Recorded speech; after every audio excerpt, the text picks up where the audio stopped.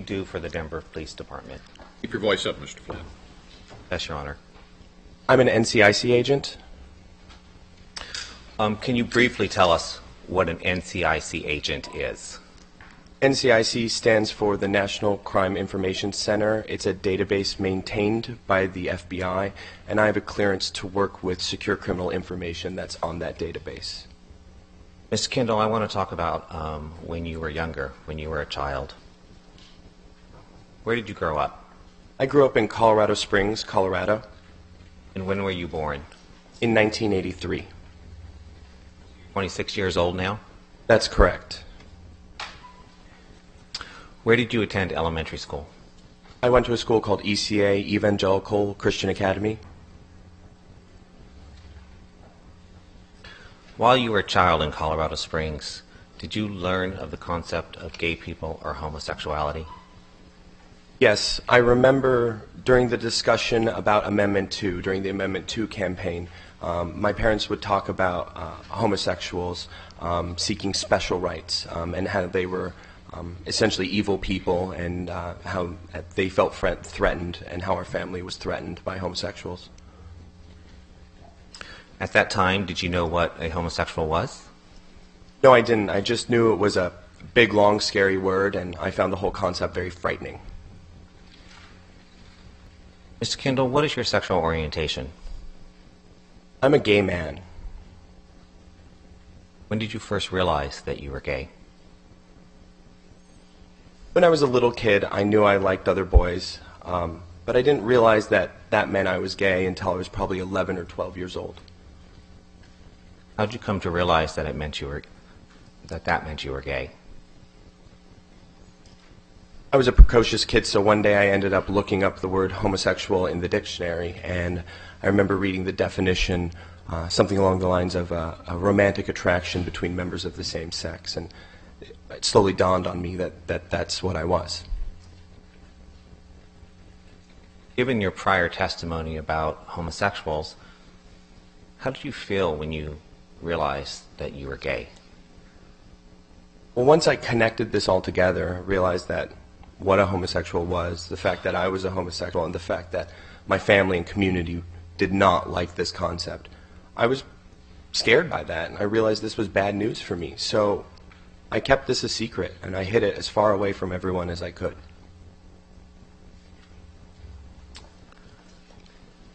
Around this time, did anyone talk to you about being gay? When I was in 7th grade, I remember being taunted about being gay. Some of the older boys and boys in my class would call me names and things like that. What kind of names would they call you?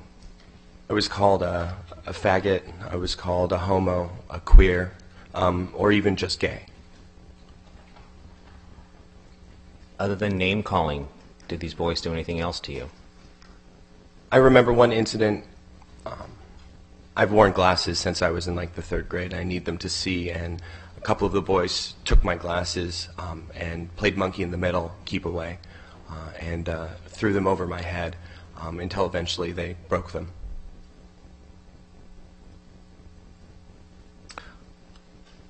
What was it like for you to be in that school? How did you feel? It was scary going into that building, realizing these kids were taunting me with a word that was so close to the truth. And it was very upsetting. I would go home and get in the car when my parents would pick me up, crying and telling them what had been going on.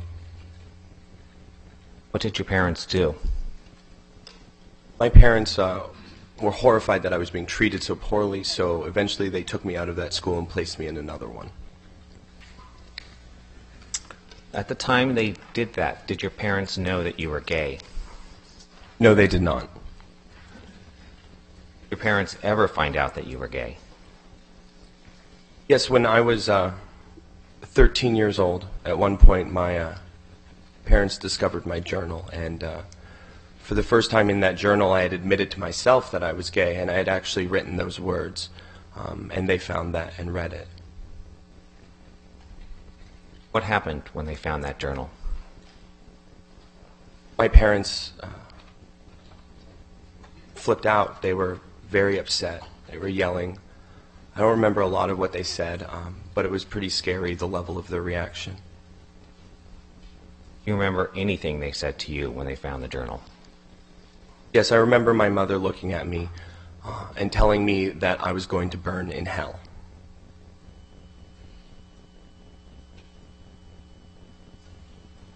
Were you in a religious family? Yes, I grew up in a very religious family. Church and God were everyday parts of our life. So, what did you think when your mother told you that? It was shocking. I never heard anything like that from my mother. I never thought that my parents would ever say anything. I mean, hell was the worst. You don't get much worse than eternal damnation, and I was just totally stunned that they had said that. Your parents later tell you anything else about you being gay? After my parents found out, my home life changed a lot, and my parents didn't take it very well. And I remember my mother calling me names. Did they make any efforts to put you in any therapy or to change you in any way? Yes. Shortly after this incident, I was sent to a Christian therapist for reversal therapy. Why do you say it was a Christian therapist? That's how he was identified to me. Can you tell us the goal of the Christian therapy? Yes, I was told that the goal was to make me a heterosexual. How many times did you go to this therapy? I went 2 or 3 times. You remember anything you did at the therapy? I remember a little bit. I remember the therapist telling me that homosexuality was inconsistent with Christian teaching, and that my parents didn't want me to be gay and I needed to change, and that homosexuals were bad people. Did Christian therapy make you feel better about the situation? No, it didn't. I always wanted to be a good kid and to make my parents proud, and suddenly I was in a situation where they were taking me to see this guy who was telling me I was a bad person, and they were telling me I was a bad person, and I remember feeling very, very alone. Was the therapy successful? By that I mean, did it reach its goal of making you a heterosexual? No, I was still gay.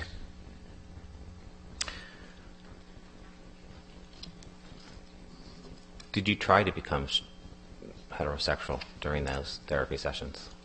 No, I didn't think it was possible. Why not? I knew I was gay, just like I knew I'm short and I'm half Hispanic, and I just never thought that those facts would change. When you stopped going to this therapy program, did you go to any other therapy programs? Yes, my parents had been referred by Focus on the Family to another organization called NARTH. What's Focus on the Family? Focus on the Family is a Christian family ministry based in Colorado Springs, Colorado, where I grew up. And what's NARTH? NARTH stands for the National Association for Reparative Therapy of Homosexuality. It's a reversal therapy organization based in Encino, California. Did you voluntarily go to NARTH? No, my parents made all of those decisions for me. How long were you at NARTH? About 1.5 years. From what ages? 14 to 16. During the time that you were at NARTH, how was your home life? My home life had changed a lot. It was like night and day. I remember before this all started, I had the kind of parents who would drive me to school and hand make my lunches and write notes, put them in my lunch. And after this, they were always yelling at me. They were calling me names. And they were just telling me really horrible things. And it became a really emotionally and verbally abusive environment. What kind of names were they calling you? My mother would tell me that she hated me, or that I was disgusting, or that I was repulsive.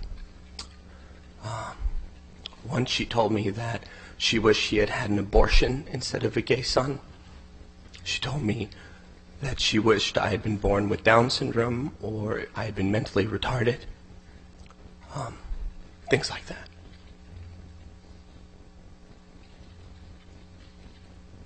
Meet with at Narth. I met with Dr. Joseph Nicolosi.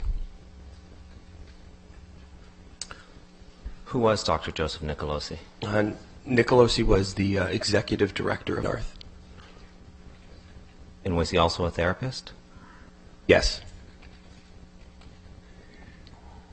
Where would you meet with Mr. Nicolosi? Most of the time I would go into my parents' room, and my dad had a separate line at his desk, and I would call in and do over-the-phone sessions for like an hour or an hour and a half. But I did actually fly out to California to do some in-person sessions. What did you talk about during those sessions? I don't recall a lot of what was said during those sessions. I recall Nicolosi saying that, homosexuality is incompatible with what God wants for you, and your parents want you to change, and that this is a bad thing.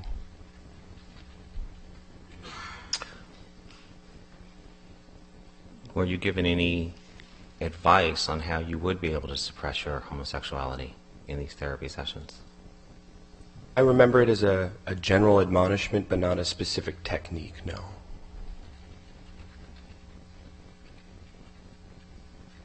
You remained a religious person through your experience at Narth, correct? Yes.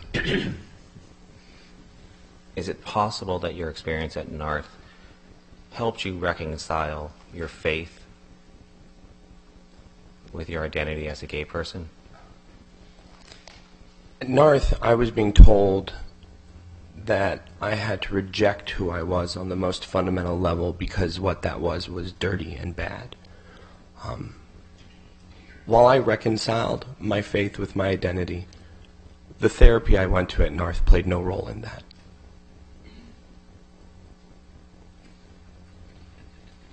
How old were you when you stopped going to reversal therapy?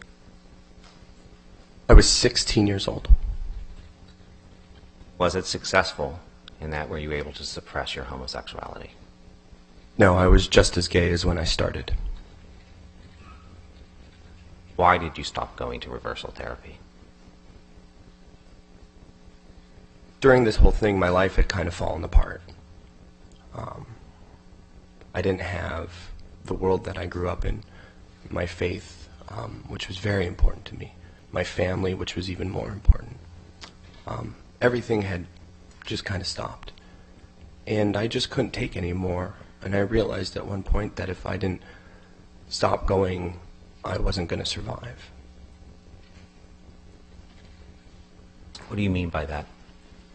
I would have probably killed myself. How was it that you were able to stop going to reversal therapy?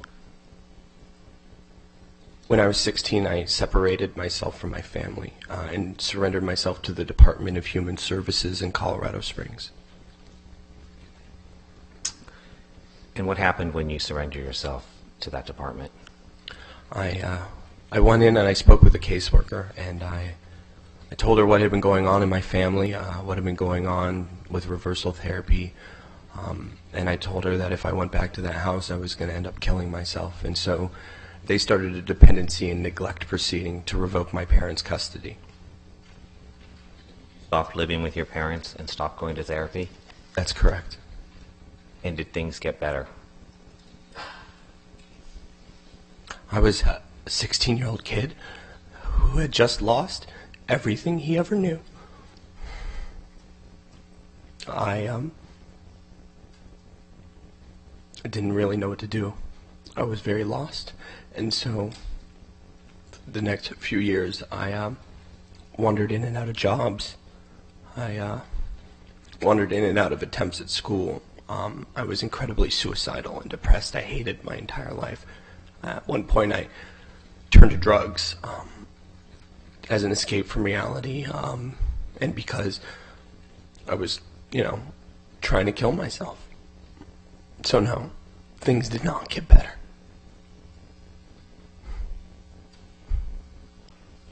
How long did this period last? 4 or 5 years. During this period, were you able to support yourself? It was a struggle for survival. I wasn't really able to support myself. Rely on any public benefits or anything like that during this period? Well, when my health care ran out, I had to go to emergency rooms to get medical care, and the only counseling I could get were through state schools, because I couldn't afford anything else. Kendall, you told us that you now work for the Denver Police Department, correct? That's correct. How long have you done that? Over 2 years now. So it would be fair to say that you're able to support yourself and you're stable? Yes, it's been a long, hard journey, but I have fought with every bit of myself to take care of myself, to get a good job, to get someplace to live, and I've been able to do that. I just have a couple questions for you, a couple more questions. Mr. Kendall, are you a member of any organization that advocates for greater rights for gays and lesbians? Yes, I am. Once?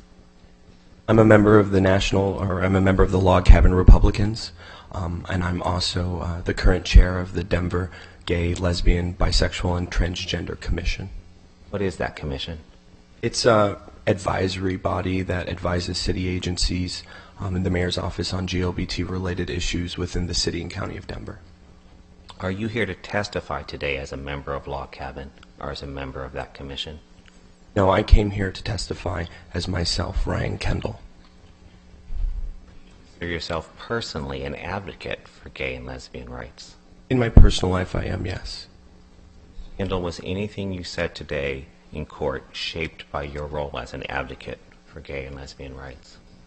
Absolutely not. I've just told you my story, what happened to me. Thank you. I have no further questions for you. Mr. Campbell, you may cross-examine.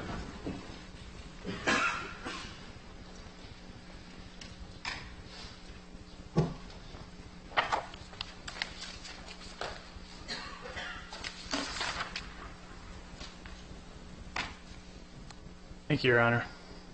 Good morning, Mr. Kendall. I just have a few questions for you. Have you ever lived in the state of California? No, I've not. And you didn't have any role in the campaign to oppose Proposition 8, did you? No, I did not. You didn't see any of the Yes on 8 campaign materials, did you? No, I did not. You were contacted by someone from the San Francisco City Attorney's Office who asked you to participate as a witness in this case. Isn't that true? Yes. When were you contacted by this person from the San Francisco City Attorney's Office? I don't recall exactly. I think it was late October. You have never read a scientific study addressing the concept of sexual orientation. Isn't that true? That is true. And isn't it also true that you've never studied whether a person's sexual orientation can change throughout the course of his or her lifetime? No, I haven't studied it. Isn't it also true that you know people who have professed to be one sexual orientation and then at a later time professed to be another? In public, yes. And isn't it also true that you're not familiar with the American Psychological Association's position on conversion therapy? That's also true. Talked at length about your experience with conversion therapy. Just want to touch on some of those points. You were compelled to go to conversion therapy by your parents, isn't that correct? Yes. And nothing involved in conversion therapy was your decision. It was all your parents' decision. Isn't that true? Yes. And when you began conversion therapy, you were not asked to consent to that particular type of counseling. Isn't that true? That's correct. At some point during your counseling, you communicated to your parents objections to the counseling treatment you received at conversion therapy. Is that true? I communicated objections to what I was being told, both in my family and conversion therapy, yes. But those objections, they didn't make any difference because you didn't have a choice in the matter and your parents compelled you to go against your will. That's correct. Your only goal for conversion therapy was to survive the experience. Isn't that true? Absolutely true. You didn't have the goal of changing your sexual orientation. Or, I'm sorry, correction. You didn't have the goal of changing your sexual attraction, correct? That's correct. Indeed, you admit that you did not truly want to reduce your sexual attraction to persons of the same sex. Isn't that true? That's correct. Testified a little bit about the alleged emotional harm that you've experienced from conversion therapy. Isn't that true? And you also discussed a little bit about some of the various things that your parents, specifically your mother, said to you. Isn't that right? Yes. But you have acknowledged, haven't you, that your particular family experience that went along with conversion therapy was just as damaging to you as the therapy itself. Isn't that correct? Yes, I have.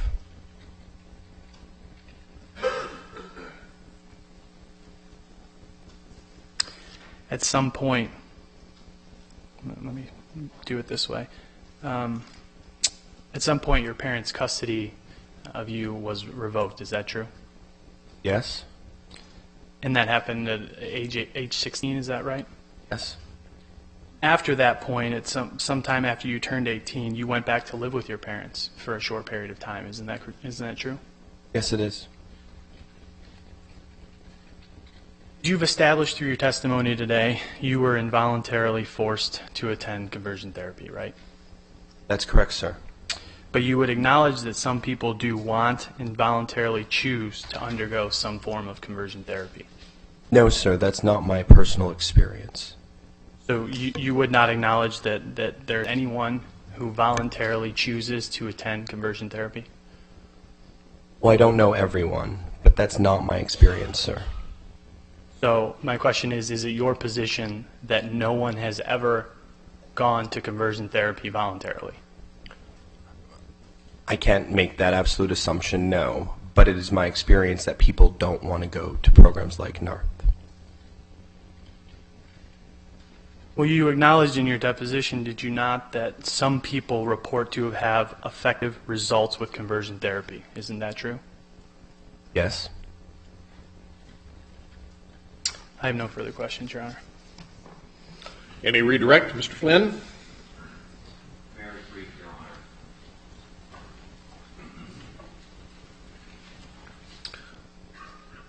While you were in conversion therapy, were you introduced to any people who were purported to you to have successfully undergone conversion therapy? Yes, I was. Who was that? I remember during one of the group therapy sessions, Nicolosi trotted out his perfect patient, the guy who'd been cured of his homosexuality, and his name was Kelly. Did meeting Kelly have any impact on your views of conversion therapy? I remember once when Nicolosi stepped out of the room, we were talking amongst ourselves, and Kelly told me that later that night he was going to a gay bar and that he was essentially just pretending to be cured for the sake of his family. How did that make you feel about the therapy program? I knew I was gay. I knew that could not be changed. And this just confirmed that this wasn't going to be effective for me. One final thing. You said you returned to live with your parents. Is that right? For a brief period, yes. How long? A few months. How is your relationship with your mother now? I don't speak to my mother. No further questions. Very well. Thank you, Mr. Kendall. You may step down. And your next witness? Your Honor, the plaintiffs call Professor Gary Segura.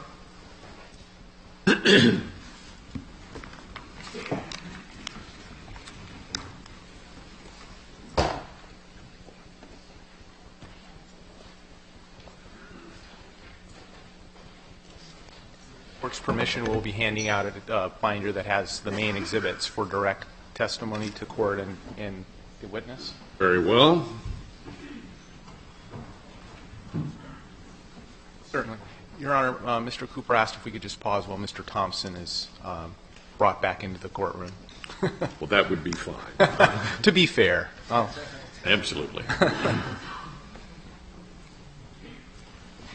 I think we can do the formalities and swear the witness and get him ready to go.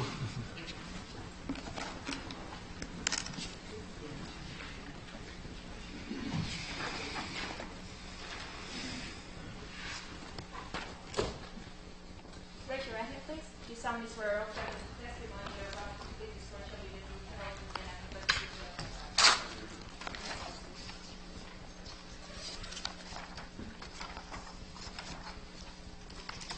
Say your name, please. Gary Segura, And spell your last name Segura. and your first name. Gary, Gary. Thank you.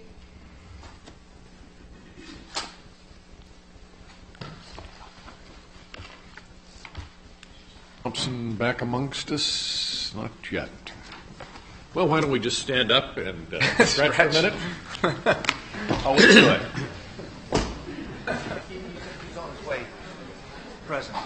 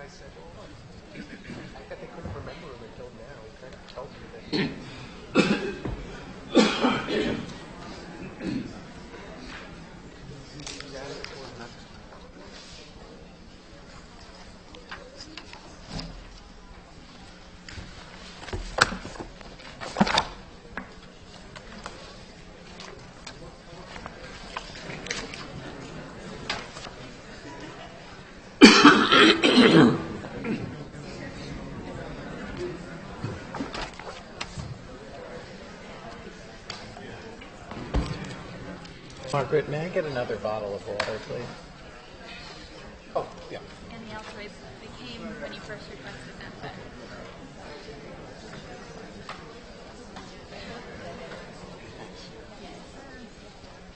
Very well, Mr. Thompson, welcome back. Thank you, Your Honor. Thank you. You all organized now? Yes, sir. Oh, good. All right, then we can begin. Mr. Boutros, you have a witness on the stand. Yes, thank you, Your Honor. Good morning, Professor Segura. Morning.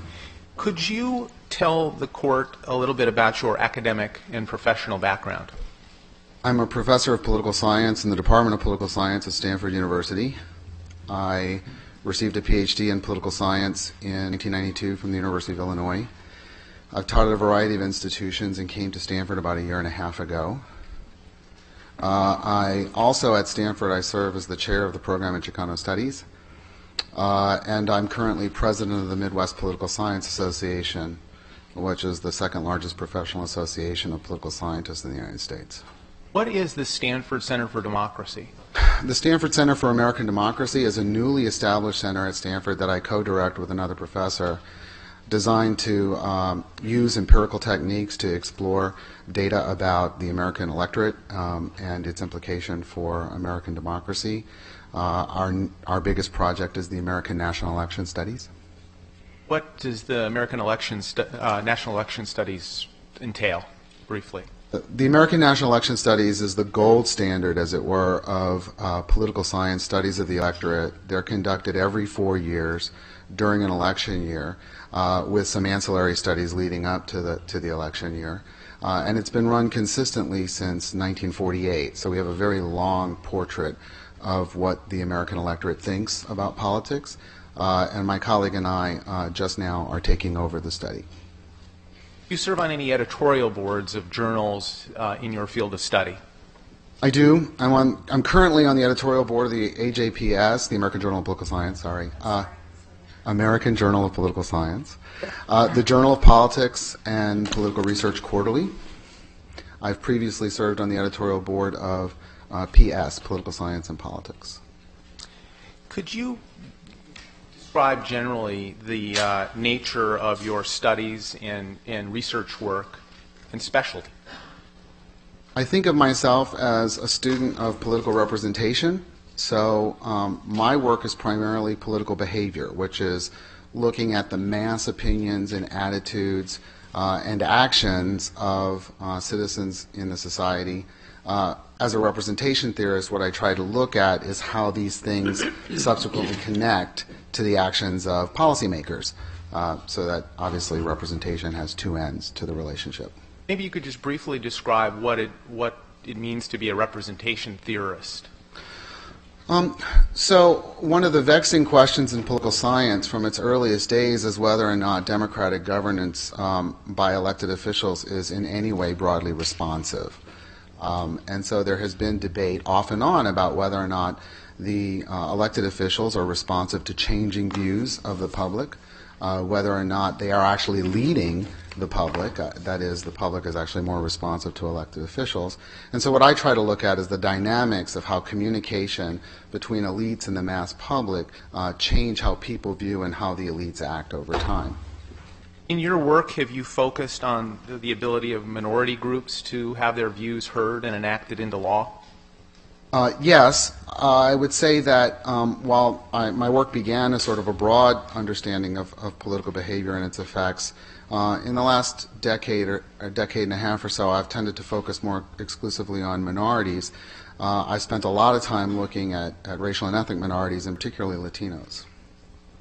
In your work, have you focused at all on the rights of gay men and lesbians in terms of their activities in the political sphere? I have. And have you published any books in your career? I have one co-authored book just out this month, and I have a co-edited volume from several years ago. What is the name of the book that's just out this month? Latino Lives in America. And could you turn to Exhibit 2330, Plaintiff's Exhibit 2330, which is in the binder that you've been provided.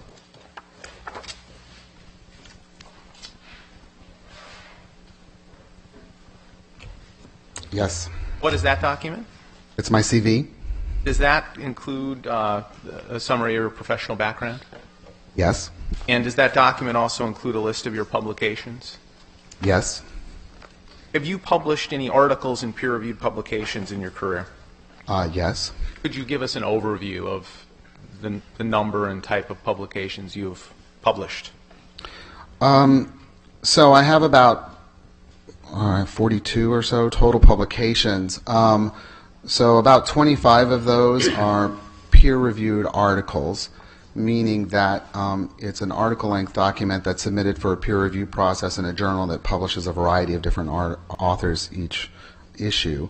I also have about some number, 15 or so, chapters in edited volumes, which means that I submitted the article, but then the article was grouped with several others and refereed in that manner. Have you given any conference presentations where you lay out the results of your research work and theories? Constantly. Can you give us a ballpark figure over the last decade? Probably, I don't know, between 20 and 40. I present pretty constantly. Thank you. And there's a list of examples contained in Exhibit 2330, your CV? Yeah, I think I just put the last 10 years or so in. Thank you. Could you please describe your work on gay and lesbian politics and political issues? I have 3 pieces published focusing specifically on gays and lesbians. One is a piece in an edited volume about the various aspects of gays and lesbians and their participation in the democratic process. And that piece is on how whether or not different electoral structures would would favor or disfavor gays and lesbians and focuses specifically on the city and county of San Francisco. The second is an article in a peer-reviewed journal called Rationality and Society, where I and my co-author try to model the self-identification and mobilization behavior of minorities who can pass as a member of the majority. That is, minorities whose identification as a minority is uncertain to the perceiving public. And then the third is an introduction to a symposium in PS, and it's a satirical piece in the wake of the 2004 election about the consequences of the 14 state ballot initiatives banning same-sex marriage in that year. What is PS? PS is a journal that serves two purposes. It's published by the American Political Science Association. It serves both as sort of a topical journal, kind of events of the day and what political scientists' take on those events would be, as well as things more suited to those who are functioning in the profession, suggestions about teaching ideas or syllabus ideas, news within the profession. So it's both a newsletter for political scientists as well as a presentation of topical research. In your classes at Stanford, do you teach any courses that focus on the participation of gay men and lesbians in the political process recently? I haven't actually taught gay and lesbian politics for probably about a decade. But at Stanford, in the courses I teach on just broad questions of political behavior, and particularly in courses on minority politics, I always include a unit on gays and lesbians. Your Honor, at this time I would like to offer Plaintiff's Exhibit 2330 into evidence, as well as all the other exhibits in this binder, and I will present, with the Court's permission, the clerk with a list. And I believe Mr. Thompson has agreed that there's no objections to this list of exhibits. That's correct, Your Honor. Very well. And you're offering? I'm offering all the documents that are on this list. I could list them or provide it. Would you like an additional list into evidence? Let's let the document speak for itself. Thank you, Your Honor. Happy to do that. Thank you, Your Honor. In connection with your work on this case, Perry versus Schwarzenegger, what issues were you asked to examine? I was asked to evaluate gays and lesbians. Getting opinions now. Have you qualified? Oh, yes, Your Honor. Why don't I just do that first? Your Honor, I tender Professor Segura as an expert on the subject of the political power or powerlessness of minority groups in the United States, and of gays and lesbians in particular. Thompson? No objection, Your Honor. Very well. Thank you, Your Honor. Yes, I'll restate my question. What issues were you asked to examine in this case? I was asked to examine gays and lesbians and their participation and their interests in the U.S. political process, to determine whether or not I saw them as being powerful or powerless, and what evidence would be brought to bear to understand such a thing. In conducting your analysis and your work in this case, what did you do to arrive at your conclusions? What type of information did you review, and what kind of things did you study? Well, the first thing I did is I read. So there's a growing literature on gay and lesbian politics, and so I went out and found out kind of what the state of that literature was. Many of the pieces I was very familiar with. Some were new. The next thing I did was try to go through the statutory status of gays and lesbians, because it varies quite dramatically from state to state, in order to determine what I thought the circumstances of gays and lesbians were with respect to statutory protection or statutory disadvantage in the states. I looked at public attitudes, including very recent data on public attitudes towards gays and lesbians. I examined the presence or absence of gays and lesbians in political office. And then I spent a lot of time looking at ballot initiatives, which are kind of the central question right now in gay and lesbian politics. In connection with your work, did you review and rely on the documents that are listed on the exhibit list and contained in the binder, aside from your CV, which is PX 2330, in forming your opinions in this case. I did. And did you also rely on your general knowledge and experience and work and reading through your career as a political scientist? I did. When I went through and enumerated the things that I focused on, I realized just exactly how much I read, which would explain my eyesight. I started graduate school in 1985, so at this point I've read thousands of journal articles and hundreds, if not more than 1,000 books. So I've read a lot about politics in the United States. Many of these things inform my views, but the materials that I presented were the ones I focused on to make specific points in the arguments I was making. Did you rely at all on a book by Robert Dahl in I did. forming your opinions? And Dahl, D-A-H-L. And is that something you mentioned in your report and in your deposition in this case? It is. And that is not a document we've included in the exhibit list simply because of the length, but is that a classic text in your field? I would describe it as canonical. Everyone reads Dahl. In connection with your work, did you review the deposition testimony of Dr. Nathanson? I did. And did you today review the videotape clips that were played from Dr. Nathanson's deposition? I did. I was in the overflow room. And in connection with your work, did you prepare a rebuttal report to Dr. Nathanson's report when he was put forth as an expert in this case by the proponents of Proposition 8? I did, and I was deposed a second time on that. Yeah. And did you also review the expert report and deposition of Dr. Miller, one of the proponents of Proposition 8's experts in this case? I did. Did you attend Dr. Miller's deposition? I did.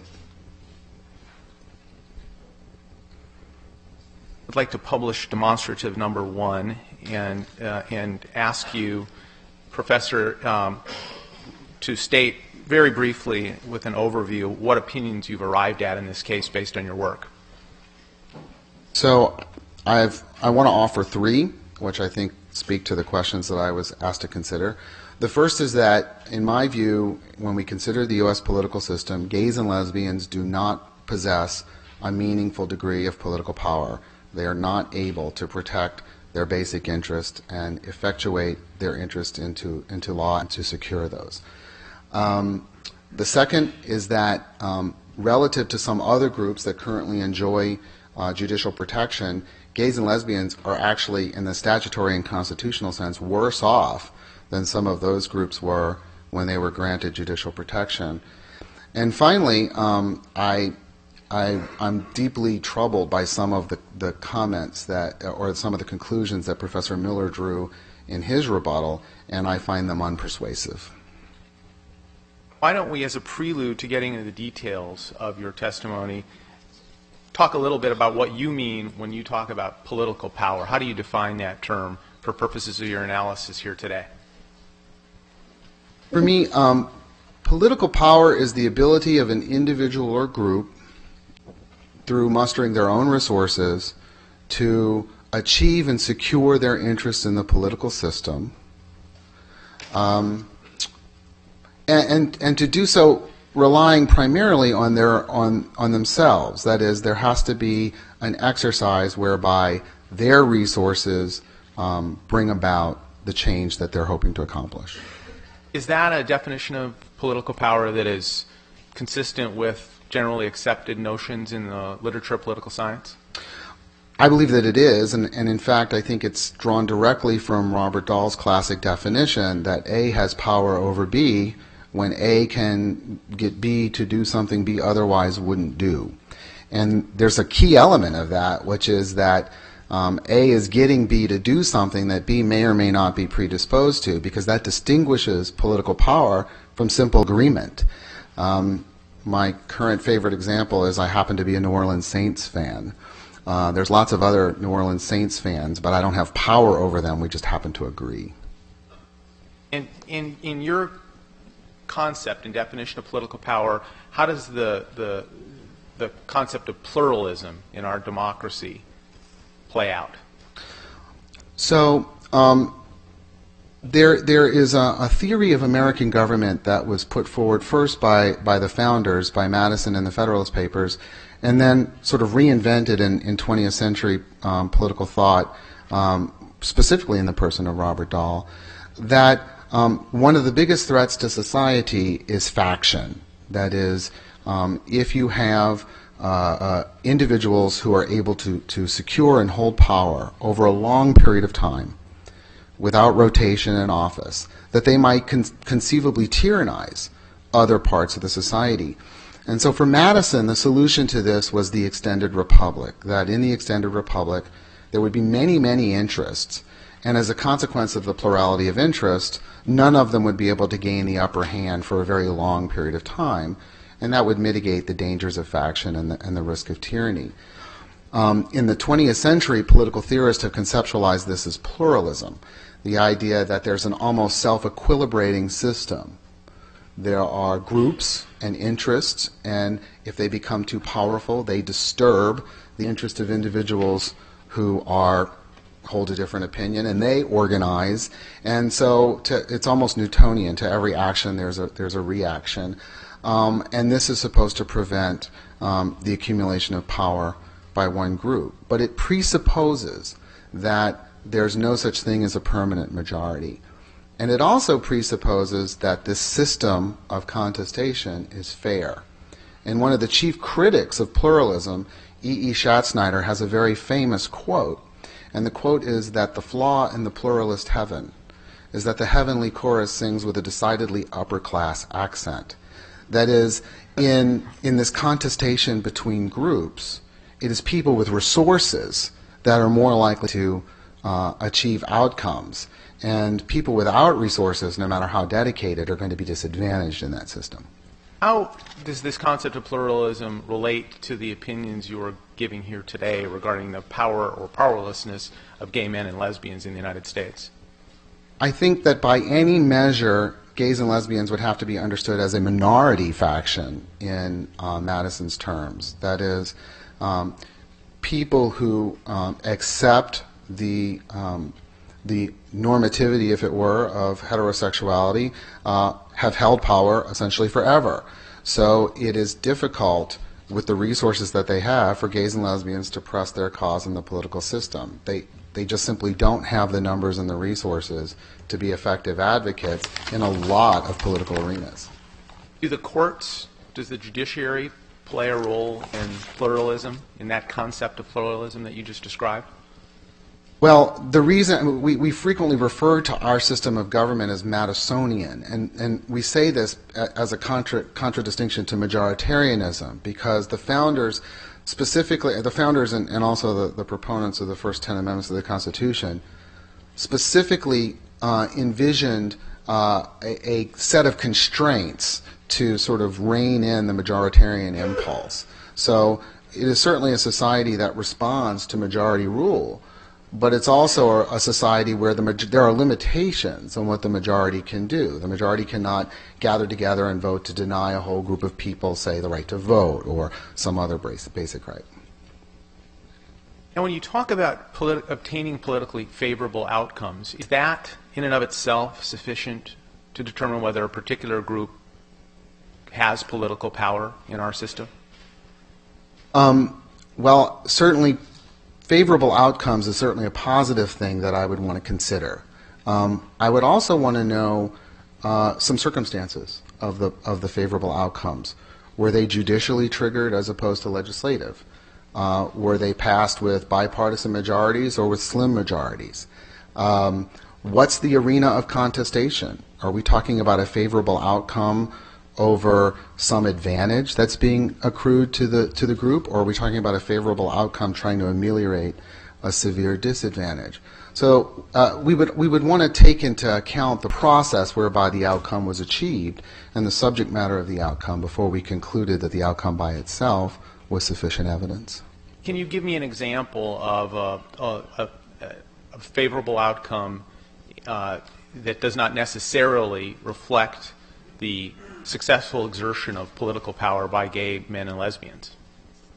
There's a very good recent one. So there's been a lot of news recently about the newly elected mayor of Houston, who's a lesbian, and this was talked about extensively in the news media as, you know, holy cow, there's a gay mayor of a major American city.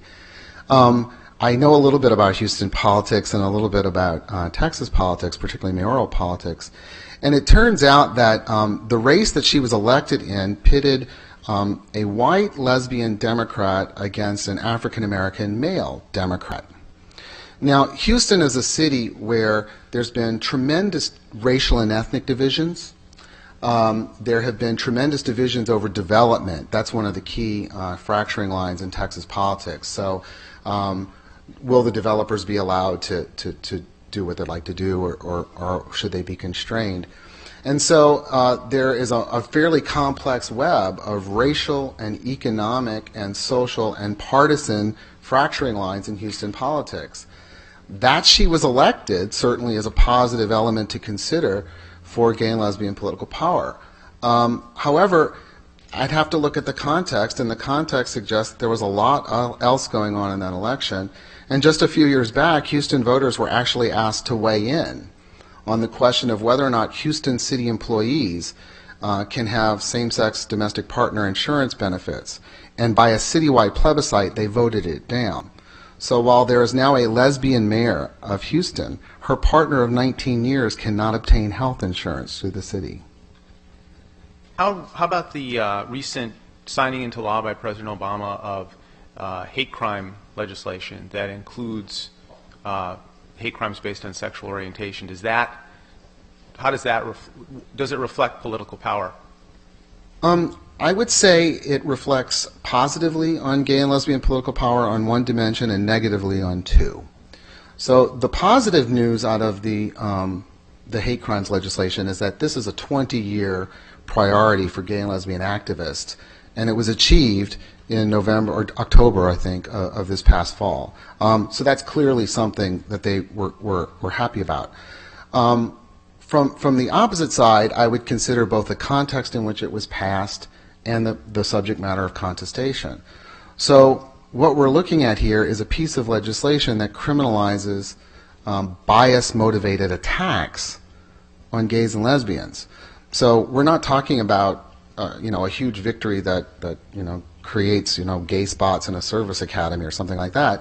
We're talking about sort of ameliorating a real serious element of disadvantage that gays and lesbians face in American society. The other thing is that in order to get it passed, it was attached as a rider to the Defense Authorization Bill. And it's a common practice in Congress to attach more controversial pieces of legislation to more consensual pieces of legislation to make it harder for people to vote against it. So it was attached to the Defense Authorization Bill, and even though it was attached to the Defense Bill, 75% of the Republicans in the United States Senate voted against it. They voted against the Defense Authorization Bill, which is not a customary Republican position in the Senate. So I think that when we consider how the hate crimes bill was passed and the fact that we're talking about criminalizing pretty vicious behavior, that would weigh against a judgment for political power. In analyzing the political power of a particular minority group, is it also appropriate to look at the vulnerability of the favorable outcomes that have been achieved?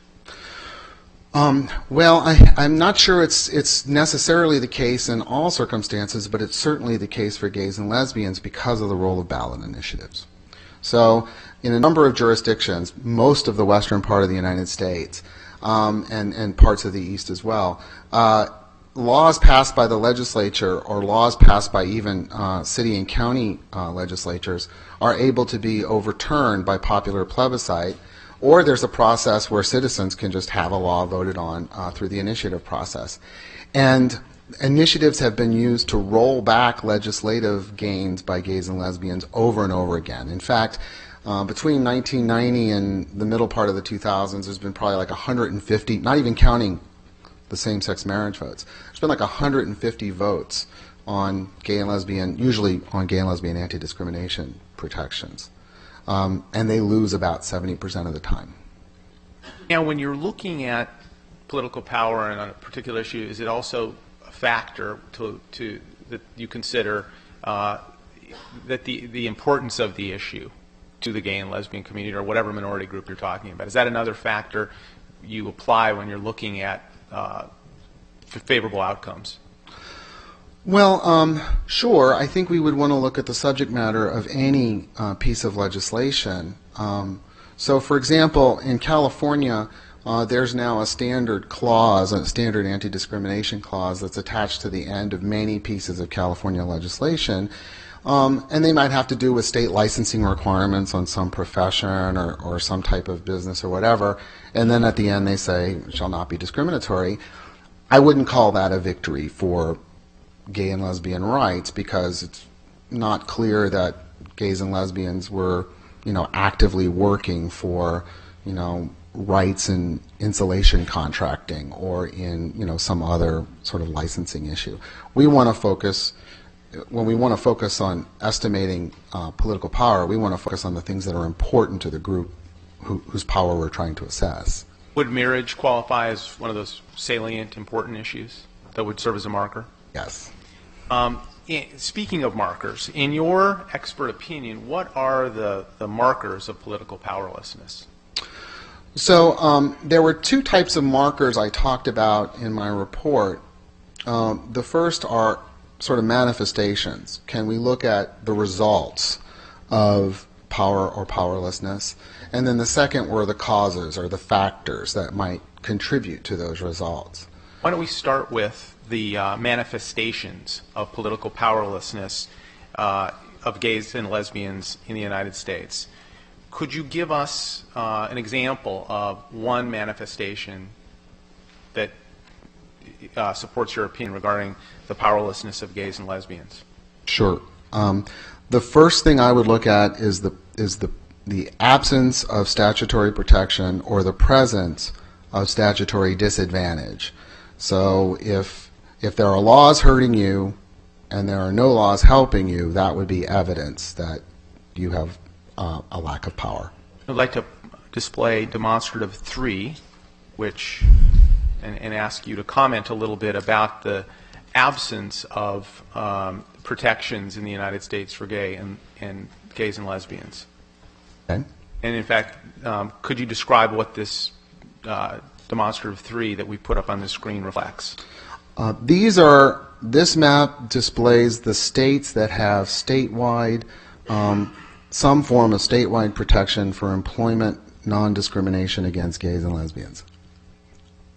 And how many states do not include protections based on sexual orientation against discrimination? 29. You watched Dr. Nathanson's testimony this morning, correct? I did. And you heard him mention the Matthew Shepard case? I did. Which state was Matthew Shepard's, where did that event regarding Matthew Shepard occur? Wyoming. And is Wyoming one of the states that has, since that event, enacted any kind of protection based on sexual orientation discrimination? Wyoming has no protection, and this is a little bit off the topic, but Wyoming doesn't even have a hate crimes law. In terms of the 10 largest states in the United States, how many of them have laws that provide protection against discrimination based on sexual orientation? 3. Let's look at the federal system. Are there any statutory absences in the federal system that, to your mind, indicate, in your expert view, a lack of political power on the part of gay men and lesbians? Yes, and I would say there are also statutory disadvantages at the federal level. So there is no federal level anti-discrimination protection for housing and employment. There's no federal level protection really on any level beyond the recently passed hate crimes bill. There is federal legislation prohibiting gays and lesbians from receiving partner benefits in federal employment as an incident of the Defense of Marriage Act. There is the exclusion of gays and lesbians from service in the military. And historically, at one point, gays and lesbians were completely forbidden from working for the federal government. How long ago was that? I think that actually ended in the 1970s, but it started as far back as immediately in the post-war era, maybe President Eisenhower. And in that regard, are you familiar with a man named Frank Kameny?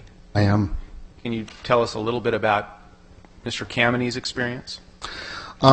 So in the early days of the homophile movement, the first pro-gay organization, and pro-gay is a strange way to describe this, but the first organization working to ameliorate the disadvantages faced by gays and lesbians was an organization called the Mattachine Society.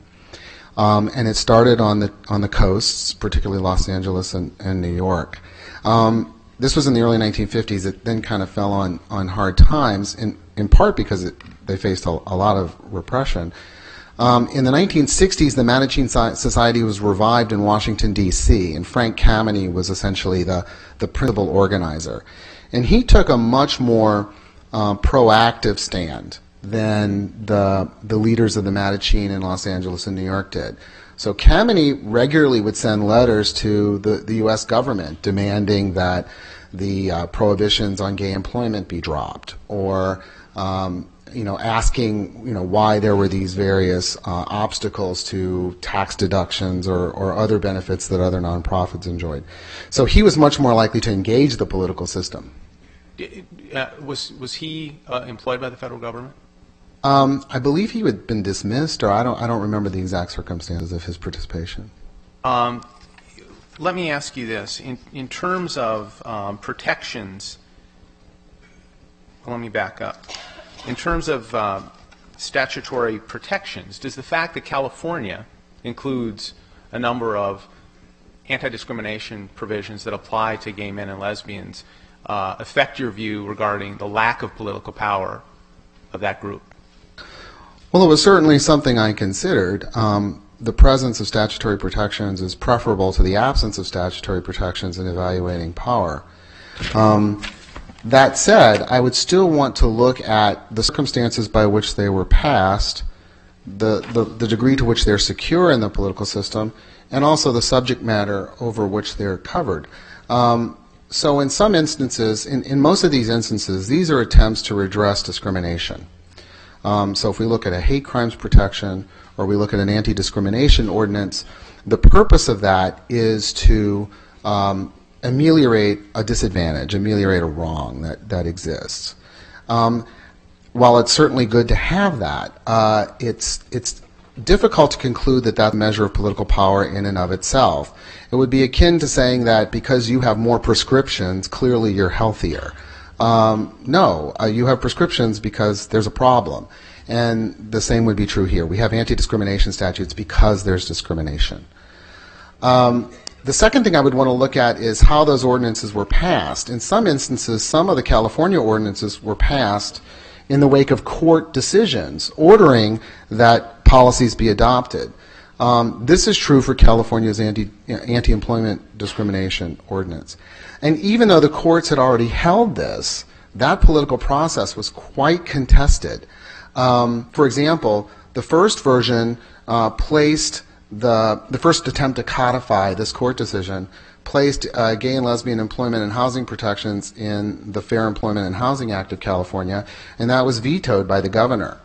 And so when the decision was codified, it was codified in the labor code of the state, which has a shorter time period for complaint and a much more relaxed sort of regulatory mechanism. So there was quite a bit of opposition even to codifying a decision that had already been handed down by the courts.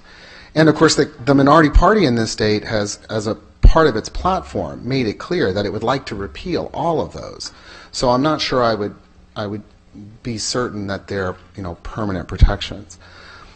A third concern I would raise would be that it's problematic to focus only on a single jurisdiction, because a domestic partnership ordinance in California does not provide any protection for you if your partner becomes ill on a trip to Las Vegas or attending the Mardi Gras in New Orleans. That when we look at, particularly when we look at Prop 8, these are national questions. That the politics of the proposition was national. The politics of most of the ballot initiatives on same-sex marriage and on anti-discrimination involve activists on both sides from around the country. So I'm not sure I would conclude on the basis of some positive statutory outcomes ameliorating some severe disadvantages, that alone constitutes political power. Let me ask that demonstrative 2 that you prepared be displayed and ask you, this is a quote from Romer versus Evans, and perhaps you could read that so it's into the record and then explain to me how that bears on your evaluation of California's protections against discrimination to the extent they exist for gays and lesbians. So I'll preface it with there's a trope in the argument against protections for gays and lesbians that these are special rights that gays and lesbians don't need. And speaking specifically to that argument in Romer, Justice Kennedy writes, "We find nothing special in the protections Amendment 2 withholds. These are protections taken for granted by most people, either because they already have them or do not need them." What protections had Amendment 2 withheld in Colorado?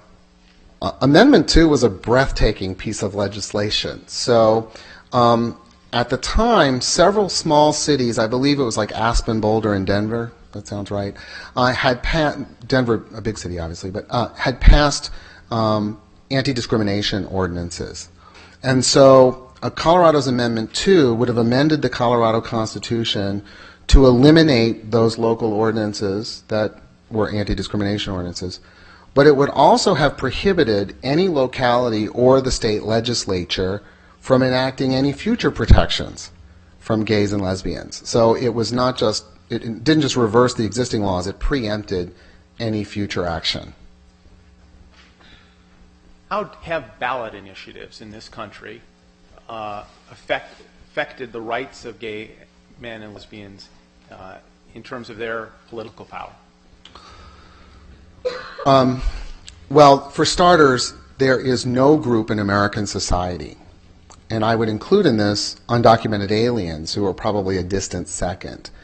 There is no group in American society who has been targeted by ballot initiatives more than gays and lesbians. The number of ballot initiative contests since the first one in the late 1970s is probably at or above 200. Gays and lesbians lose 70% of the contests over other matters. They've essentially lost 100% of the contests over same-sex marriage and now on adoption. The initiative process nationalizes issues because money and activism crosses state lines, so that even if there's a local legislative majority to enact something for the protection of gays and lesbians, participation of people around the country can play a role in shaping a ballot process that would reverse it. The initiative process has been really the Waterloo of gay and lesbian politics. I'd like to display demonstrative number 4, which you can elaborate, but it lays out what I think you just said concerning ballot initiatives. But let me ask you this: what is it about gay and lesbian politics and ballot initiatives that has, in your view, your expert opinion, caused the ballot initiative process to be unleashed in this manner against that particular group? Well, it's a hard question to answer. There is proponents and opponents of gay rights would say that there's a culture war going on in the society. And as a consequence, these are things that people feel very deeply about, and it gets them hot under the collar. Initiative processes they're a mixed bag historically. On the one hand, they serve as a reasonable check on the behavior of the legislature if the population is dissatisfied. On the other hand, they've frequently been used to target minorities. And this is not just gays and lesbians. But no group has been more targeted than gays and lesbians. And I think from a political science standpoint, what we would think about is sort of expanding the scope of conflict. That if your side is not doing well in the legislature, perhaps because of the partisan distribution, then you try to move the arena of contestation to the populace, where you can motivate people through campaign commercials. You inflame momentary passions. In your expert view, does the ballot initiative process put the gay and lesbian community at a particular disadvantage in the political process? I would say yes, first and foremost because of the numbers. So in the end, the ballot initiative process is a plebiscite, and you need votes. You need 50% plus one. The ballot initiative process in California is particularly problematic in part because we allow the amending of the state constitution with a simple majority, and in part because we have really widely varying rates of turnout between, say, ballot initiative contests and the contest that would produce a state legislature, so that the state legislative distribution looks a lot more like the underlying population than a turnout in the statewide election. And of course, this allows money and organization to transcend state lines, so it moves the focus of the contest away from state politics alone and into a national arena. How many ballot initiatives have been passed relating to marriage between individuals of the same gender in the last decade? I believe 33 of 34, because in one state it failed, and then they came back in the next election and passed it, and that was Arizona. You mentioned that there have been other examples of the use of ballot initiatives against minority groups. You mentioned Romer. Could you give us a couple of other examples relating to other groups?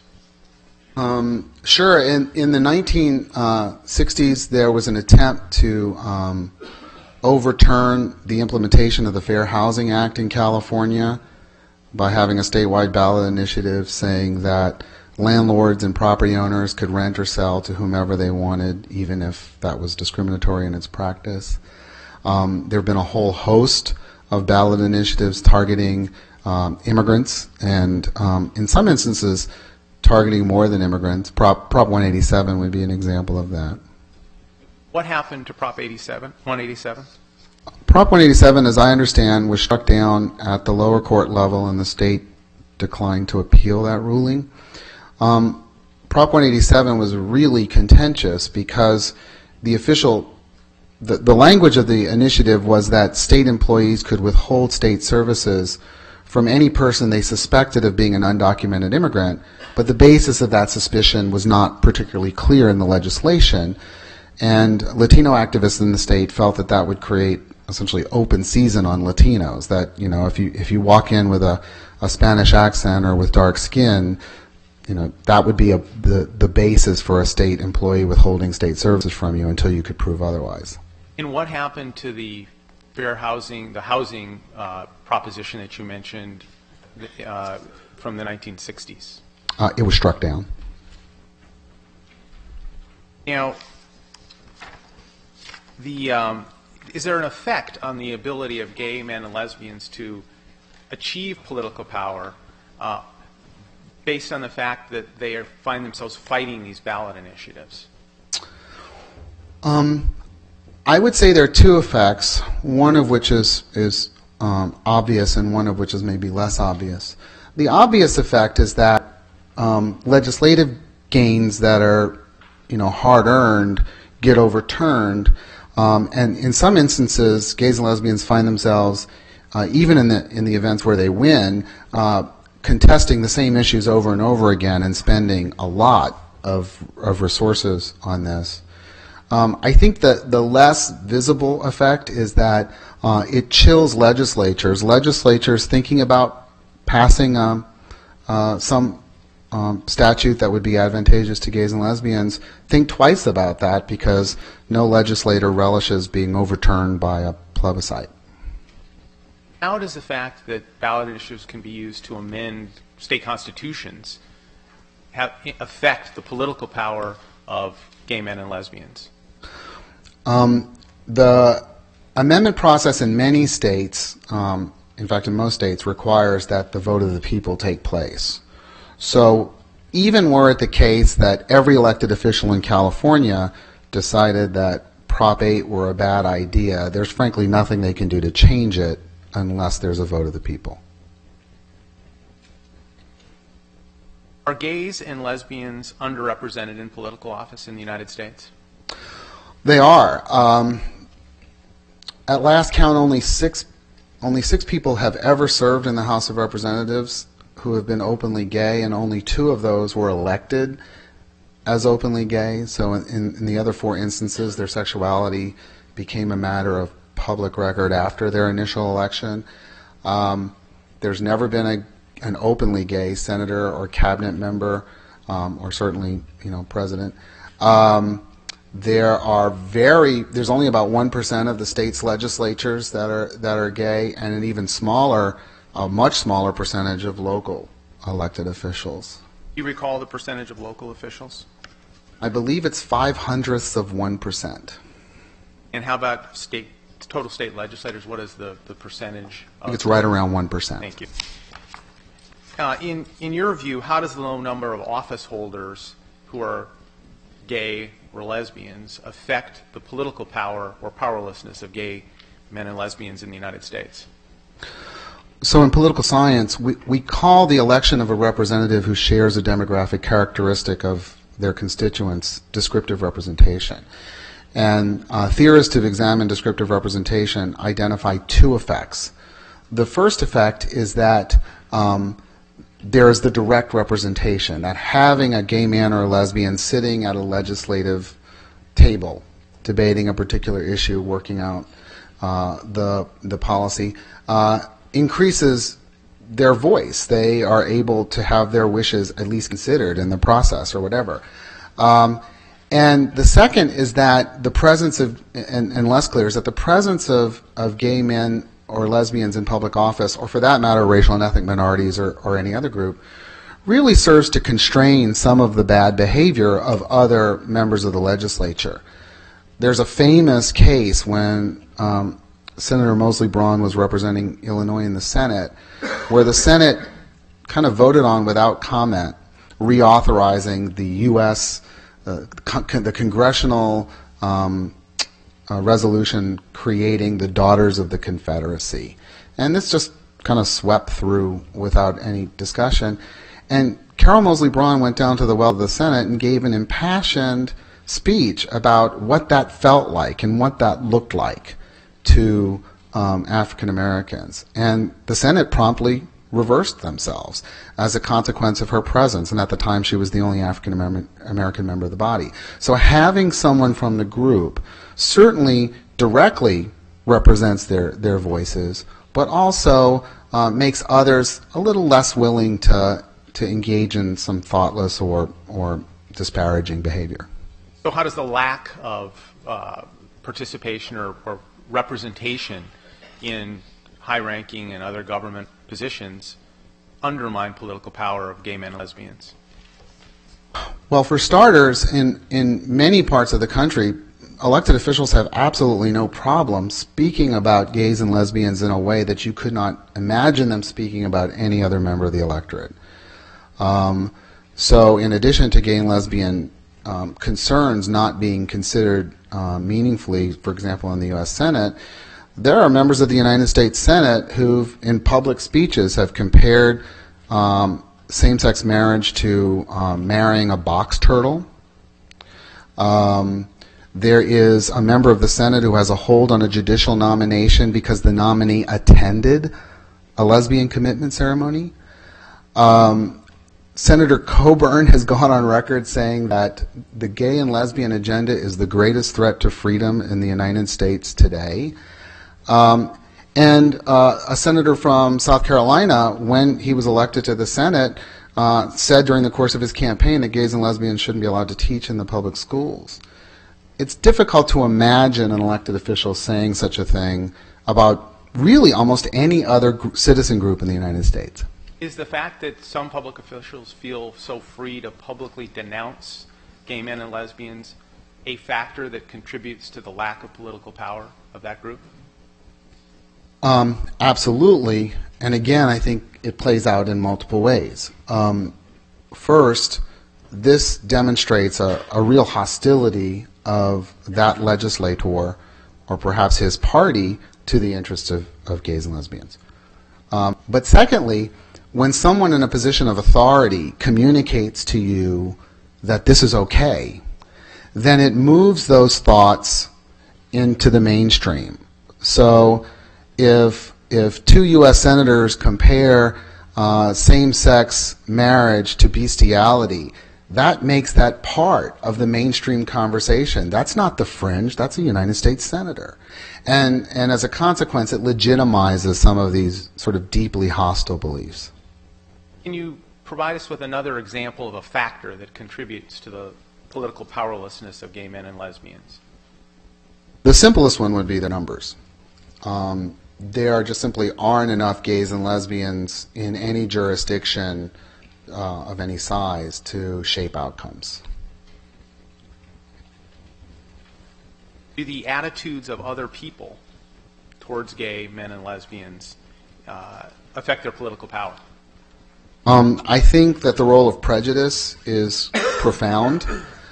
So when we are engaged in the pluralist struggle, as Dahl and others envisioned it, we're engaged in a contest of ideas where I'm trying to persuade you of the rightness of my position and you're trying to persuade me of the rightness of your position. But if the group is envisioned as being somehow or another morally inferior, a threat to children, a threat to freedom, if there's these deeply seated beliefs, that the range of compromise is dramatically limited. It's very difficult to engage in the give and take of the legislative process when I think you are an inherently bad person. That's just not the basis for compromise and negotiation in the political process. And did Dr. Nathanson's testimony that was played today in court about the prejudice and hostility towards gay men and lesbians affect your view on this issue concerning political power? It was consistent with my view in that I felt like he was agreeing with the position that I would take, that there's a lot of hostility to gays and lesbians. It is still the case, even today, that a majority of Americans find sex between two persons of the same gender to be morally unacceptable in all cases. Another huge percentage finds it morally unacceptable in most cases. So I think he sort of validated the belief that I had based on my examination of the data in the literature. I would like to display demonstrative number 6, which you prepared based on your report and deposition, and ask you some questions about what political scientists call a feeling thermometer. Okay. And I resisted the temptation to use a thermometer graphic, Your Honor, for the. What in your field is a feeling thermometer? So a feeling thermometer is a simple question that we can ask respondents, and it's an unobtrusive measure of sentiment. So I ask you, on a scale from 0 to 100, how warmly do you feel about evangelical Christians? How warmly do you feel about African Americans?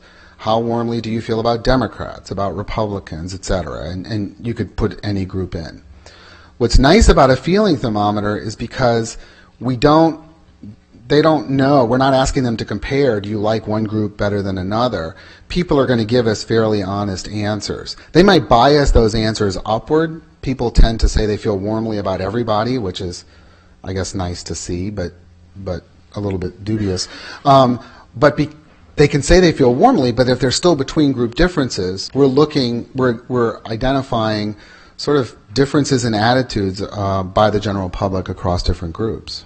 In connection with your work on this case, did you study opinion data relating to this sort of this feeling thermometer analysis? I did. What conclusions did you reach based on your analysis of that data concerning the political power of gay men and lesbians? The conclusion I reached is that the American public is not very fond of gays and lesbians. So on a scale from 0 to 100, almost every group you could imagine that had any demographic identity that would be the source of contestation, so religion, race, and ethnicity, were scoring in the upper 60s. So people were giving them a score somewhere between 65 and 69.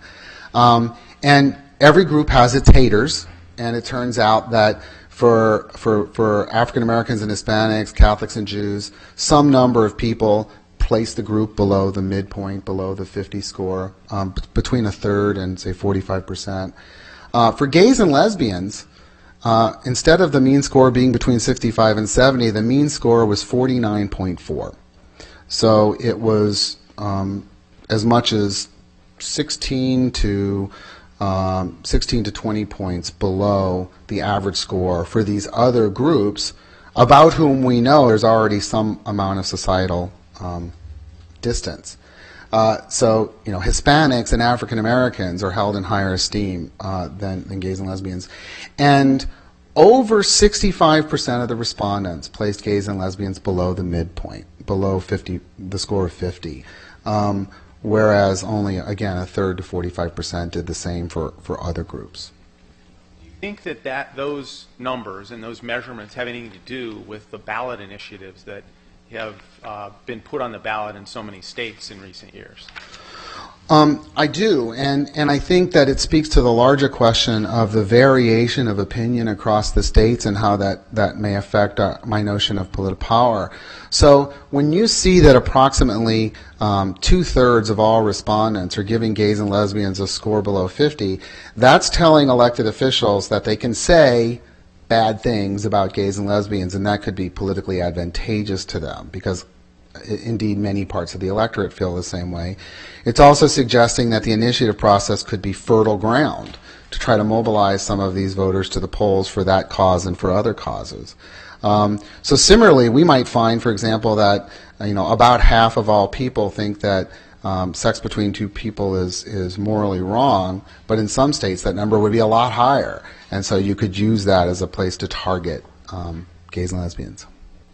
Do you believe that the views of major religious denominations have an effect on the political power of gay men and lesbians in this country?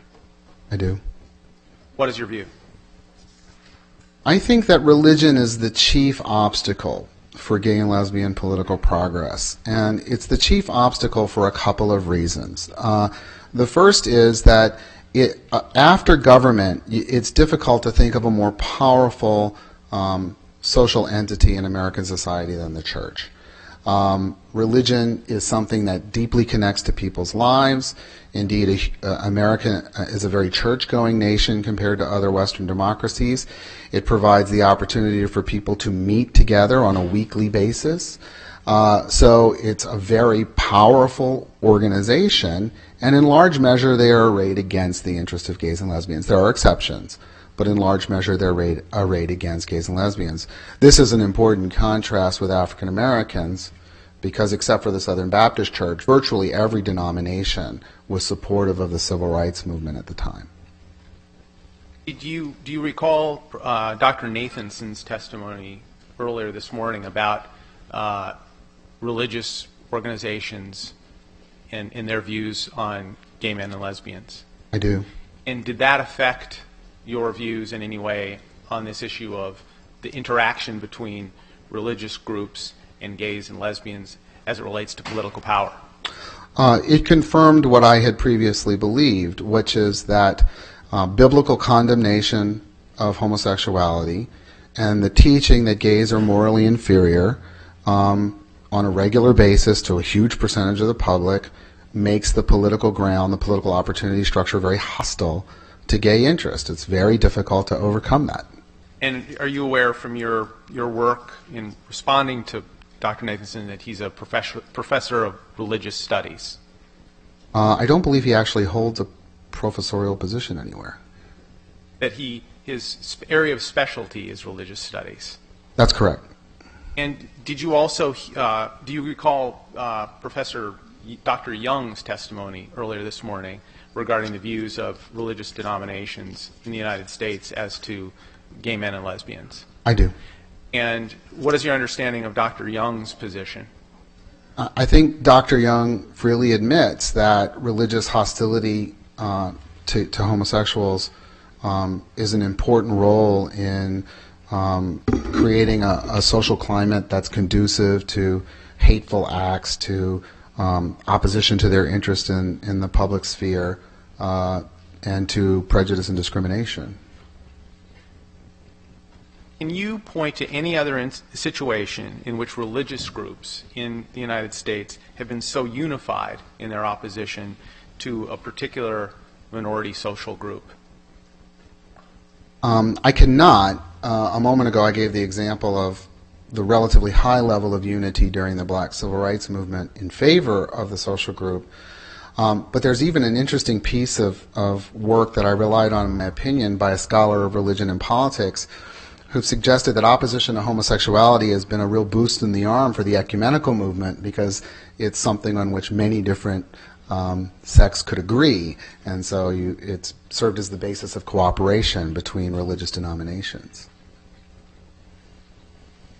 Is violence against gay men and lesbians another factor that you believe, in your expert opinion, contributes to the lack of political power of that group? It is. Why is that? So it's important to understand conceptually what we think a hate crime is. So a hate crime is distinguished from a simple assault in that it targets not just the individual who's being assaulted, but it is intended to send a message to the entire group. That's why there has to be the extenuating circumstances to suggest that the person was targeted for their identity. So if a gay man is beaten in a particular part of town, it's not just that he's a victim. The intended message is that you shouldn't be here in this part of town, or you shouldn't be engaging in the behavior in which you're engaging, or you're not supposed to have a public expression of self in the normal commerce of everyday life. Creates a fear that really constrains or chills what individuals would do in the normal daily activities of life. So it's designed to make you pull back, to make you less active. If you have a fear of violence, you're less likely to self-identify. If you have a fear of violence, you're less likely to go to a place where someone might see that by virtue of your being there, you actually are gay or lesbian. If there's violence, you might know that if you go to a certain place, there's some chance that you will be hurt. I have known of individuals who simply don't leave a bar without two people because it's just not safe. In many parts of the country, it can be quite hazardous. In your work on this case, did you study and review the FBI hate crime statistics that are now in evidence as Plaintiffs' Exhibits 489 through 494, covering the years 2003 through 2008? I reviewed 2003 through 2007 for my report and deposition. The 2008 numbers had not yet been released when I was deposed. Have you since reviewed the 2008 statistics? I have. Did you also review the Los Angeles hate crime report that has now been admitted as Plaintiff's Exhibit 834? I did. And when did you review that? That, too, was released after my deposition. It was released in the latter part of last year. With the Court's permission, I'd like to display demonstrative number 7 and ask you, Professor Segura, have hate crimes been on the increase or the decrease in the United States as directed against gay men and lesbians? The data that I observed show that over the last decade, there has been no real improvement, no real decline, and over the last 5 years, there's actually been an increase in violence directed towards gay men and lesbians. And in 2008, we have those on the demonstrative. Was there an increase between 2007 and 2008 in hate crimes? There was a substantial increase, and I would also point to the next column of figures, which is the share of all hate crimes. So what's happening is that gays and lesbians are representing a larger and larger portion of the number of acts of bias-motivated violence. And when we talk about hate crimes, and when the FBI talks about hate crimes, what is your understanding in terms of the definition of a hate crime offense? My understanding of a hate crime offense, as the FBI collects it, is that there has to be an underlying criminal offense on which there are exacerbating characteristics suggesting that the purpose of the offense was bias-related. So it's not just simply a shouting an epithet, it's shouting an epithet in association with an act of vandalism, or in association with a felonious assault, or in association with a robbery, or something like that. How do the hate crime figures for 2008 compare to the levels each year over the prior decade? 2008 is the highest, I think, for the last period of time, and represents a pretty substantial increase. I know that the numbers are also up in California and in Los Angeles County. It's also important to look at the intensity. So we don't want to look at just the number of crimes, but we want to look at the type of crimes. So one of the things the FBI does is it looks at what percentage of the hate crimes were violent as opposed to simply an act of vandalism. And it turns out that gays and lesbians are far more likely to experience violence. Like, I think of the number 73% of all the hate crimes committed against gays and lesbians also include an act of violence. And in 2008, when we're talking about the most extreme forms of hate-based violence, so rape and murder, 71% of all hate-motivated murders in the United States were of gay men and lesbians in 2008. 55% of all hate-motivated rapes were against gays and lesbians in 2008. There is simply no other person in society who endures the likelihood of being harmed as a consequence of their identity than a gay man or lesbian. I asked you about the Los Angeles data. I would like to have displayed Plaintiff's Exhibit 834 and ask you a few questions and have you turn to that exhibit in your binder. And that is the 2008 Los Angeles Hate Crimes Report. Okay. You've reviewed this document, correct? I have. What does it tell you about the situation concerning hate crimes with respect to gay and lesbian individuals in Los Angeles? It tells me a couple of things. I was particularly took note of two items, and there are perhaps others. The first is that hate crimes on the basis of race, ethnicity, and national origin from 2007 to 2008 declined by 16%. Which page are you looking at? 9. Page 9 on the screen. Thank you. You can continue. I'm sorry I interrupted you. No problem. There's a decline in racial and ethnic hate crimes, which I think is a good thing. But in the same period of time, there's an increase of 21% in bias-motivated crimes against gays and lesbians. So even if there is a sort of general negative drift overall, the drift for gays and lesbians is positive. The second thing I took note of was that on page 14, Los Angeles County documented a fair number of hate crimes specifically related to the Proposition 8 ballot initiative. And what did the report conclude specifically? That there were some number of crimes. I believe there were 9 acts of vandalism. There were a number of other smaller numbers of physical assaults associated with Proposition 8. These included acts of graffiti, the targeting of cars, etc. And you'll see at the bottom it says, in addition, there were 4 violent crimes. I'm sorry. Yes, and yes. 4 violent crimes. That's the very last line. I'd like you to turn to page 26, please.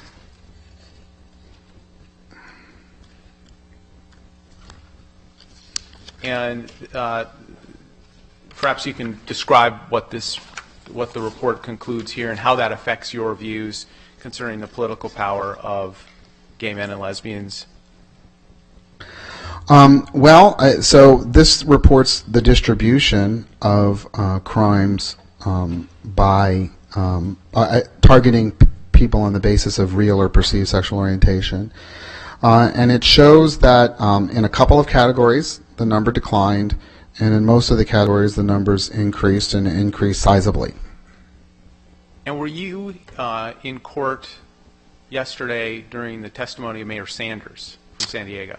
I was in the overflow room upstairs, yes. Did you see the advertisement that was played during his testimony concerning alleged acts of vandalism relating to Proposition 8 proponents? I did. Does that undermine your view that hate crimes and violence directed against gay men and lesbians is a factor that undermines, that detracts, that renders less the political power of gay men and lesbians?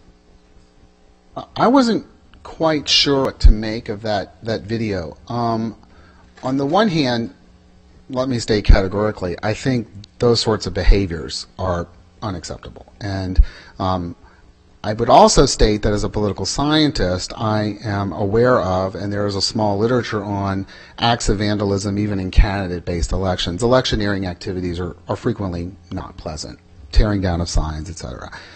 That notwithstanding, I thought it was interesting that their video certainly doesn't report any acts in the opposite direction. Acts of vandalism, as Mayor Sanders pointed out, even in front of his own house, the tearing down of pro-8 signs, the 100 or more acts of violence against gays and lesbians during the course of 2008, that a more balanced way to look at what the effect of these behaviors would be to look at the effects from both sides, and obviously that was not the interest of the advocates producing the video. But in your view, in the political world and in American society, is there pressure on gay men and lesbians to remain invisible to a certain extent? Certainly.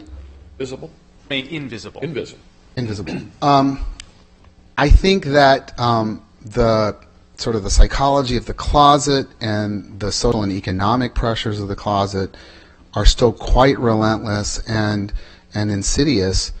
They do vary dramatically across the country, and they do vary across racial and ethnic groups and across socioeconomic status. So for people who are in sort of working class occupations, for people who are from the Deep South or the Great Plains states, self-identification as a gay man or a lesbian can be quite detrimental to one's health, one's income. There's still a profound incentive to not self-identify. How does that factor contribute, if any, in any way, to the political powerlessness of gay men and lesbians in your view? For starters, if you can't self-identify, you're not really available for political mobilization. Any rational person would conclude that, even though I'm secretly gay or lesbian, I'm going to go to the gay rights march. That's not going to work out for them, because your attendance at the gay rights march would be at least an indicator to the public that perhaps you're a member of the community. So if you're in the closet, you're unlikely to mobilize. If you're in the closet, it's difficult for you to even necessarily have information about what other gays and lesbians are doing. It's harder for gays and lesbians to find one another for political mobilization, particularly in places where their density is smaller. The other effect is that it creates a misperception in the public. So when the public sees gays and lesbians, what they see are gays and lesbians in major cities. And they conclude, gee, there's lots of gay activism, and there's, all the gay men I've ever seen, have advanced degrees and whatnot.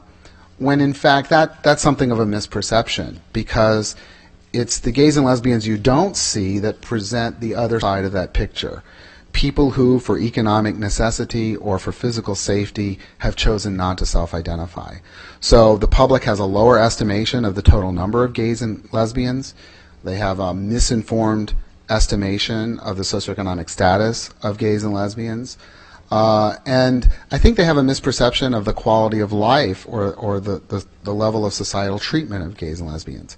Not every gay man is Will from Will and Grace. What does that have, though, to do with political power or powerlessness?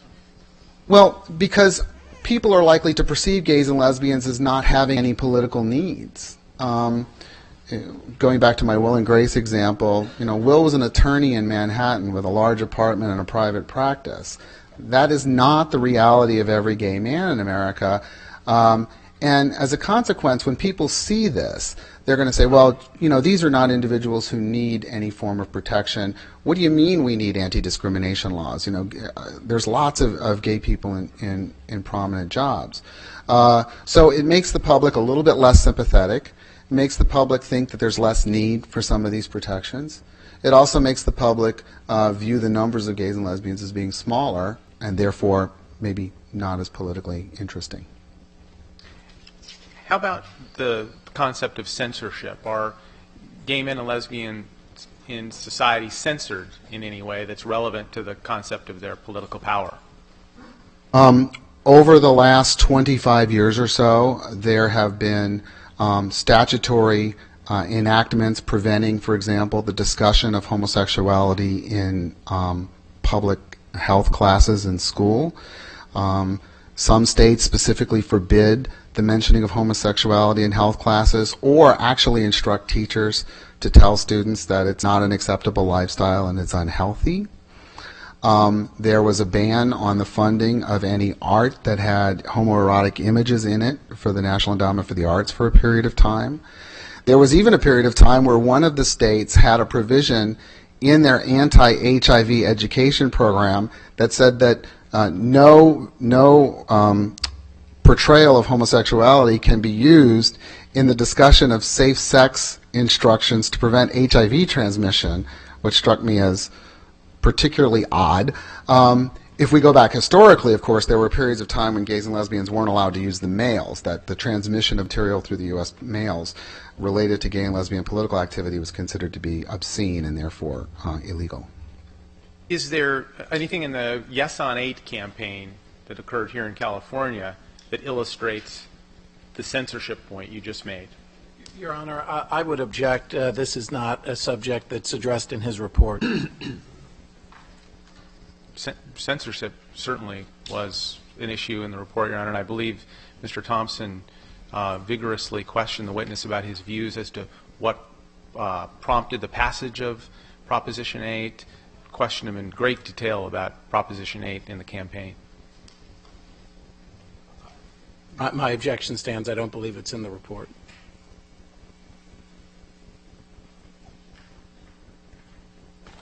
Well, I gather you're not disputing that this was a subject explored at the witness's deposition. We did discuss the motivations behind Proposition 8. Yes, Your Honor. Then I think it's appropriate to explore that in his testimony. You may proceed, Mr. Boutros. Thank you, Your Honor.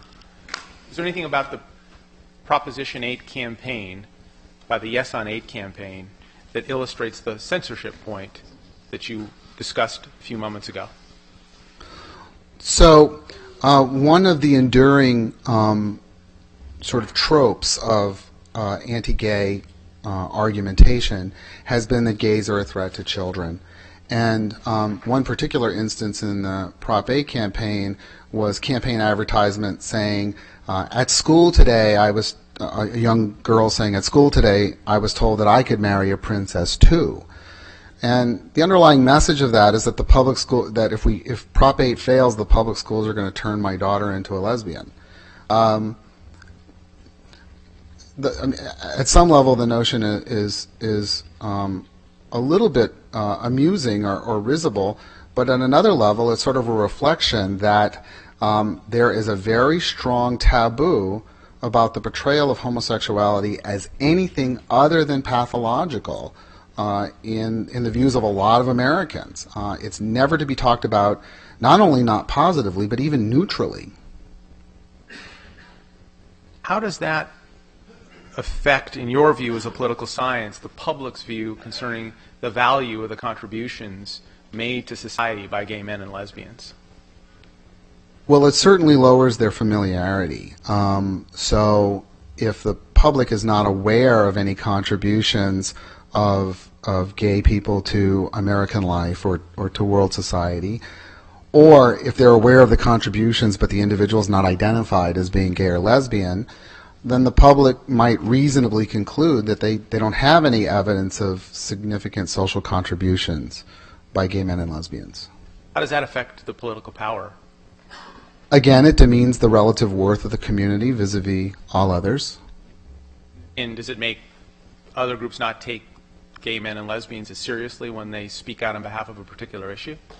Conceivably, it means that they're not taken as seriously. It also might mean that they're not seen as desirable coalition partners. and at the same time, it makes them easier targets. It's easier to target people who've never contributed anything. You don't dispute, do you, that gay men and lesbians do have some allies in the political system in California and in the United States? They do, of varying reliability, but they do. Why doesn't that give that group political power in this country? Okay, so the question of allies is an important one because we need to look at allies with respect to both their reliability, with respect to the range of their potential actions on behalf of gays and lesbians, and with respect to kind of what potential outcomes they can and can't secure with the structure of the governmental system. So it is nice to have allies, and if those allies are reliable, that's even better. But there are a number of instances where ostensible allies of the gay community, when faced with difficult decisions that might be electorally risky, retreat and retreat quickly. Or there's also the disconnect between, say, rhetoric on the one hand and action on the other. So if you think of the major groups in society, outside of the commercial enterprises, you think about, the military, the church, the Democratic and Republican parties. These are the power centers in American society. And of those, only the Democratic Party purports to be an ally of gays and lesbians. But the Defense of Marriage Act was signed into law by a Democratic president. Don't Ask, Don't Tell was passed by a Democratic Congress and signed into law by a Democratic president. The current president describes himself as a fierce advocate of gay and lesbian civil rights, but yet has actually taken no steps to overturn either of those.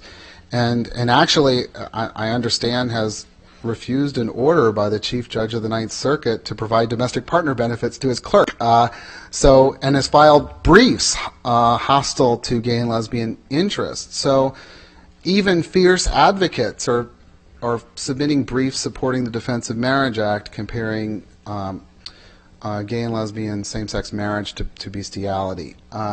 This is not a reliable ally. Now, certainly some allies are more reliable than that, but we have to look at the disconnect between rhetoric and action. In your view, is a smaller group in society more in need of reliable allies in the political sphere? Well, just from the absolute numerical question of electoral politics, the smaller the group, the more allies necessary in order to sustain the day. That's clearly the case. If you are particularly insular or you're geographically isolated, without allies, you're very unlikely to have an impact beyond, fairly limited geographic circumstances. In your expert opinion, does the gay and lesbian community have any reliable allies in the way you're using that term from a political science standpoint?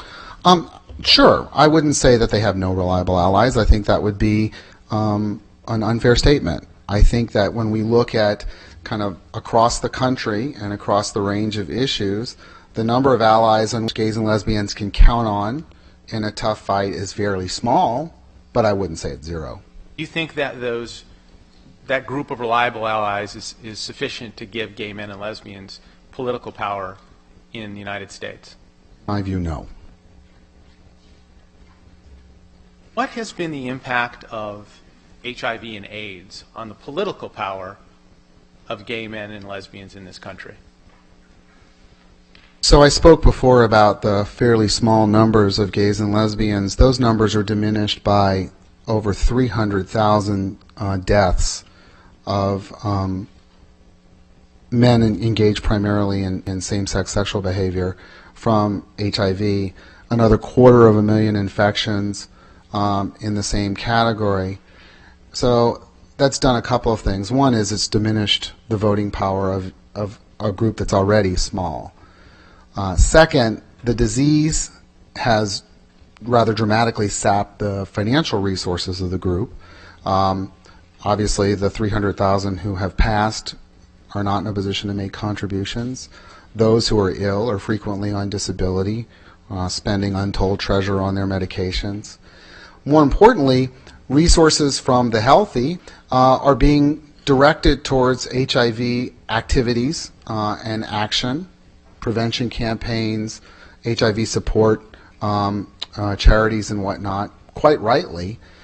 And finally, during the period of the worst severity of the AIDS epidemic, that was frankly the more important agenda item, that gays and lesbians turned their attention first to surviving before engaging the political system.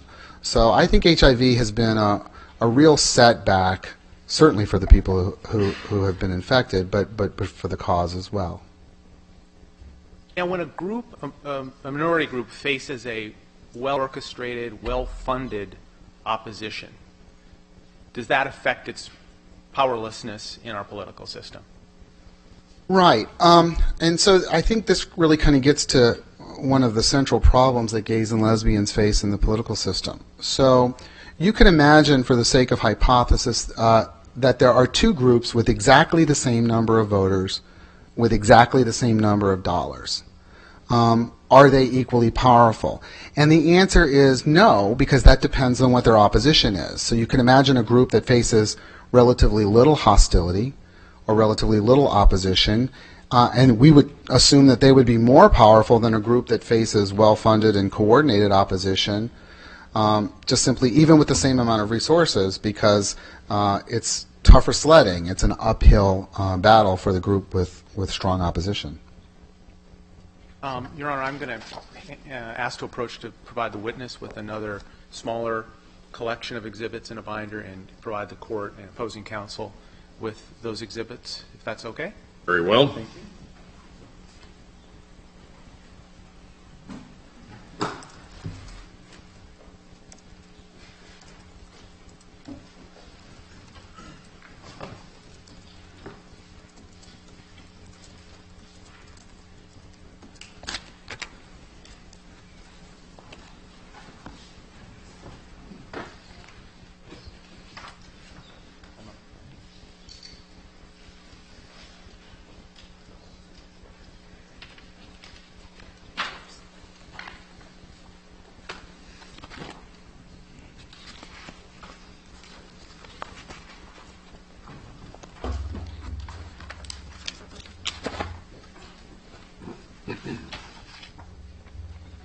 I'm going to present the clerk with a listing of the exhibits for the convenience of the court. And I provided a copy to the witness and opposing counsel as well.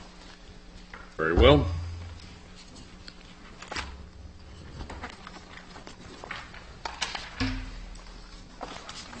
Professor Segura, I'd like you to start out by opening the binder to plaintiff's exhibit 1550. And ask you if this is a document that you reviewed in connection with your testimony in this case. It is. And before I ask you questions about that document, did you study the Proposition 8 campaign and draw any conclusions about the degree of opposition that gay men and lesbians faced during the Proposition 8 campaign? I generally familiarized myself with the details of the campaign, but I can't say as I went into any depth on the organizations of the two sides. So I know what money was spent, etc., but I didn't really have available to me a lot of information about, for example, volunteerism and those sorts of things. And since you've been involved in this case, were you provided with certain documents that were received by the plaintiffs during the discovery over the last week from the proponents of Proposition 8 in this case? I was. And is one of those documents Plaintiff's Exhibit 1550? It is. And could you tell us what, if anything, well, describe this document and explain to the court what, if anything, it tells you about the political opposition arrayed against gay men and lesbians? It appears to be a flyer or perhaps a web screen capture then sent as an electronic mail. There are two things in it that I took note of when I was looking through it. The first is the on the second page, the role of the LDS Church in supporting Prop 8. And, Your Honor, I would move admission of Plaintiff's Exhibit 1550. No objection, Your Honor. Well, 1550 is admitted. And if we could display Plaintiff's Exhibit 1550, and Professor Segura, I ask you to direct us to the portion that you're referring to on page 2 and read the portion that you found relevant. Page 2, under the title LDS Church Takes an Active Role. I'm particularly interested in a couple of notes. First, the second sentence, a letter from the First Presidency of the LDS Church in Salt Lake announced the church's official position during Sunday services on June 29th. The LDS Church rarely takes an official stand on political issues, but in this case, the First Presidency sent a letter to the highest worldwide church leaders and California local LDS leaders. And why do you find that relevant to the question of political power and powerlessness of gay men and lesbians? Churches, many churches, and the LDS Church I would include in this, are hierarchical. They have very clear patterns and lines of communication. All churches have the good fortune to essentially be able to speak to their flock once a week or more, which makes for a very strong communications network. And so to me, this illustrated that the LDS Church was very active, not just on the financial side, but even in the sort of grassroots side of pushing forward the proposition. Turn to page 3 of Plaintiff's Exhibit 1550. Is there anything on that page that you found relevant to your analysis of the political forces arrayed against gay men and lesbians in the Prop 8 campaign? Sure. Under the subtitle Pastors Committee. You could read that for the record and then explain what, if any, relevance it has to your opinions. On June 17, 2008, Jim Garlow, senior pastor of Skyline Church in San Diego, released an invitation letter to the state's pastor community asking them to participate in a statewide conference call for pastors. The call, which marked the first in a series of pastor meetings, served to kick off an aggressive grassroots campaign among churches of varying denominations. A total of 1,700 pastors based in 101 locations across the state participated. And what relevance does that passage have to your analysis of the political powerlessness issue in this case? So in going through these documents, Reverend Garlow's name appears frequently, and he ends up organizing this team, and it goes on to become, I believe, Protect Marriage CA. And they were very instrumental in trying to involve the evangelical community in supporting the proposition. And I was particularly taken aback by the notion of 1,700 pastors. That is a profound network of influence. I think most campaigns, candidate campaigns, initiative campaigns, party-coordinated campaigns would be thrilled to have 1,700 volunteers across the state on any given conference call. I think that would be considered a heroic success. So this is an admirable organization at some level. I mean, it's enviable. And you're not suggesting there's anything wrong with like-minded groups and like-minded organizations, including churches, banding together to fight for a cause they believe in, right? Well, of course, there are limitations under the tax code about political advocacy, but in terms of individual groups working together on their own behalf, they're perfectly allowed to do that. And in fact, that's the kind of the centerpiece of pluralist democracy, is that people get to advocate for what they believe in. I think what takes me aback here is just sort of the sheer breadth of the organization and its level of coordination with Protect Marriage. Let's turn to Plaintiff's Exhibit 2310, which is the second document in the binder.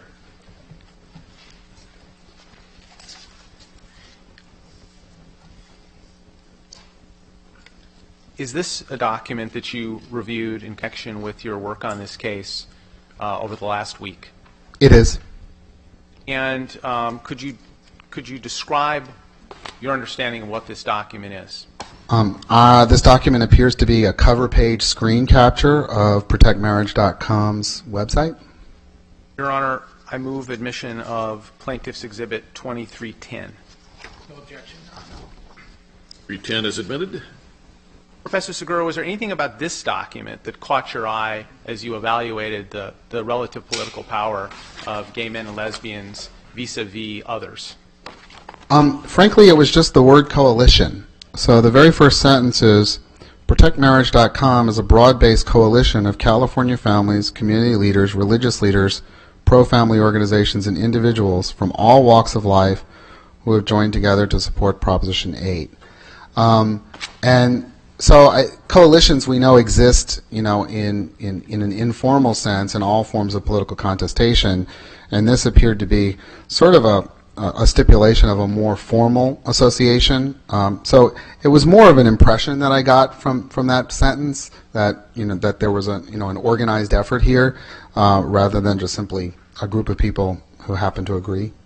Based on your evaluation of the record in this case, before you saw these documents and in connection with public statements that you had seen previously, was the use of the word coalition significant to you in this document? When I evaluate the political opportunity structure that gays and lesbians face in my evaluation of their level of power or powerlessness, it enhances my understanding and enhances my estimation of the strength of their opposition. Professor Segura, please turn to Plaintiff's Exhibit 2314. I'm there. Have you reviewed this document? I have. What does, could you describe this document, and then I'll ask that it be moved into evidence before you go on, but just give your overall description of the document, please. This is also a screen capture of a website called the Pastor's Rapid Response Team, which sounds fun. And I'm sorry, the term rapid response just struck me as odd. And again, it's headed by Jim Garlow from Skyline Church. And, Your Honor, I move admission of Plaintiff's Exhibit 2314. No objection, Your Honor. Well, 2314 is in. Thank you, Your Honor. Please display Exhibit 2314. In political parlance, Professor Segura, what is a rapid response team? It's an unusual term in political science. I'm more accustomed to the term with respect to toxic waste spills or fires or medical emergency sorts of things. So I'm not sure what they had in mind when they coined the term. I would assume that what they wanted to do would be in a position to put out responses to or to stage a public event quickly in response to sort of developments throughout the course of the campaign, the word rapid and response being the key words there. But I was just more taken aback that there was an organization who was sort of regularly monitoring everything and ready to go at a moment's notice. And, well, thank you. Let's turn to Plaintiff's Exhibit 2389. Your Honor, I'd like to say we're getting to a part of this binder where there are many documents that are stamped attorney's eyes only, highly confidential. This document doesn't have that stamp on it, but we believe it is confidential. We haven't had an opportunity to have dialogue with plaintiff's counsel about the extent to which we might be able to lift those designations, but we're certainly concerned about these documents being discussed in open court without having an opportunity to assess that, and I might suggest that we take a lunch break and look and see whether we can work with plaintiff's counsel to resolve those issues without having to take the court's time with fighting document by document over this on the fly. If I may, Your Honor, Attorney McCarthy, I represent Pastor Jim Garlow and Pastor Miles McPherson, and I have concerns regarding these documents, which I haven't seen, Your Honor. I'm presently in the process of discussing with counsel for the plaintiffs a potential agreement on the motion to quash and for protective order that I've filed in this matter. My clients are currently reviewing certain documents and disks, some of which appear to be the documents that are being introduced here, to make a decision as to whether or not they will agree to the introduction of those documents and or authenticity of the documents. For plaintiffs to be introducing these while telling me that they want my clients to review them on the issues of both authenticity and admissibility, I think is somewhat misleading.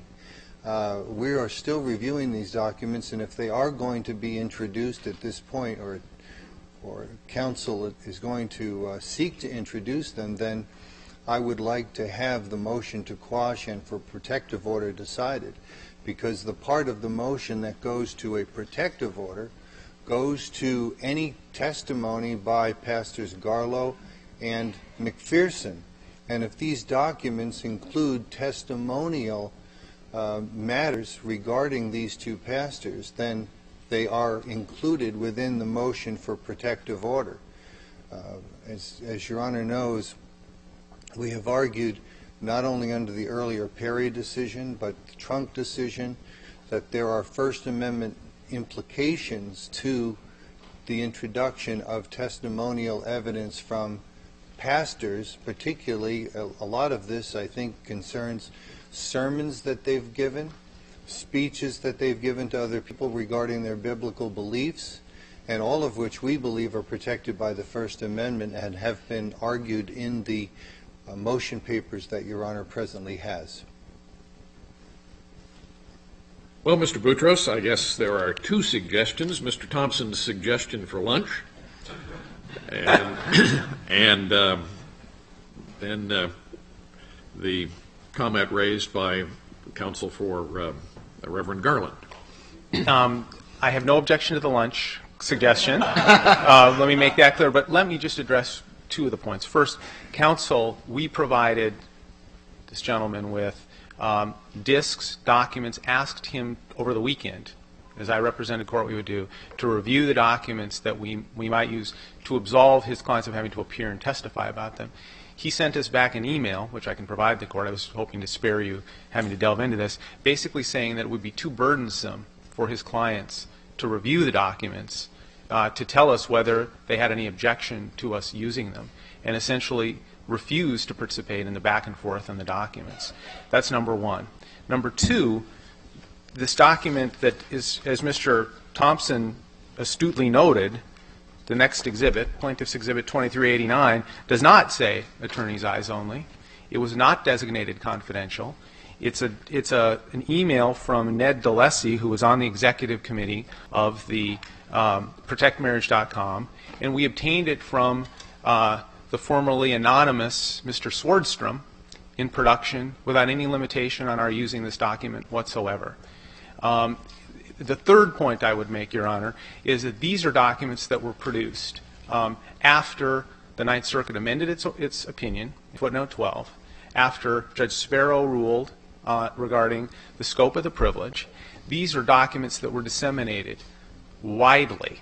Some of the documents you'll see, Your Honor, they talk about 3,000 pastors on a conference call in order to disseminate more messages to huge numbers of people. And so they're clearly not within any cognizable scope of a First Amendment privilege, and they're covered, and this is covered by the order that the court today upheld from Judge Sparrow. So, and then finally, we did redact the names.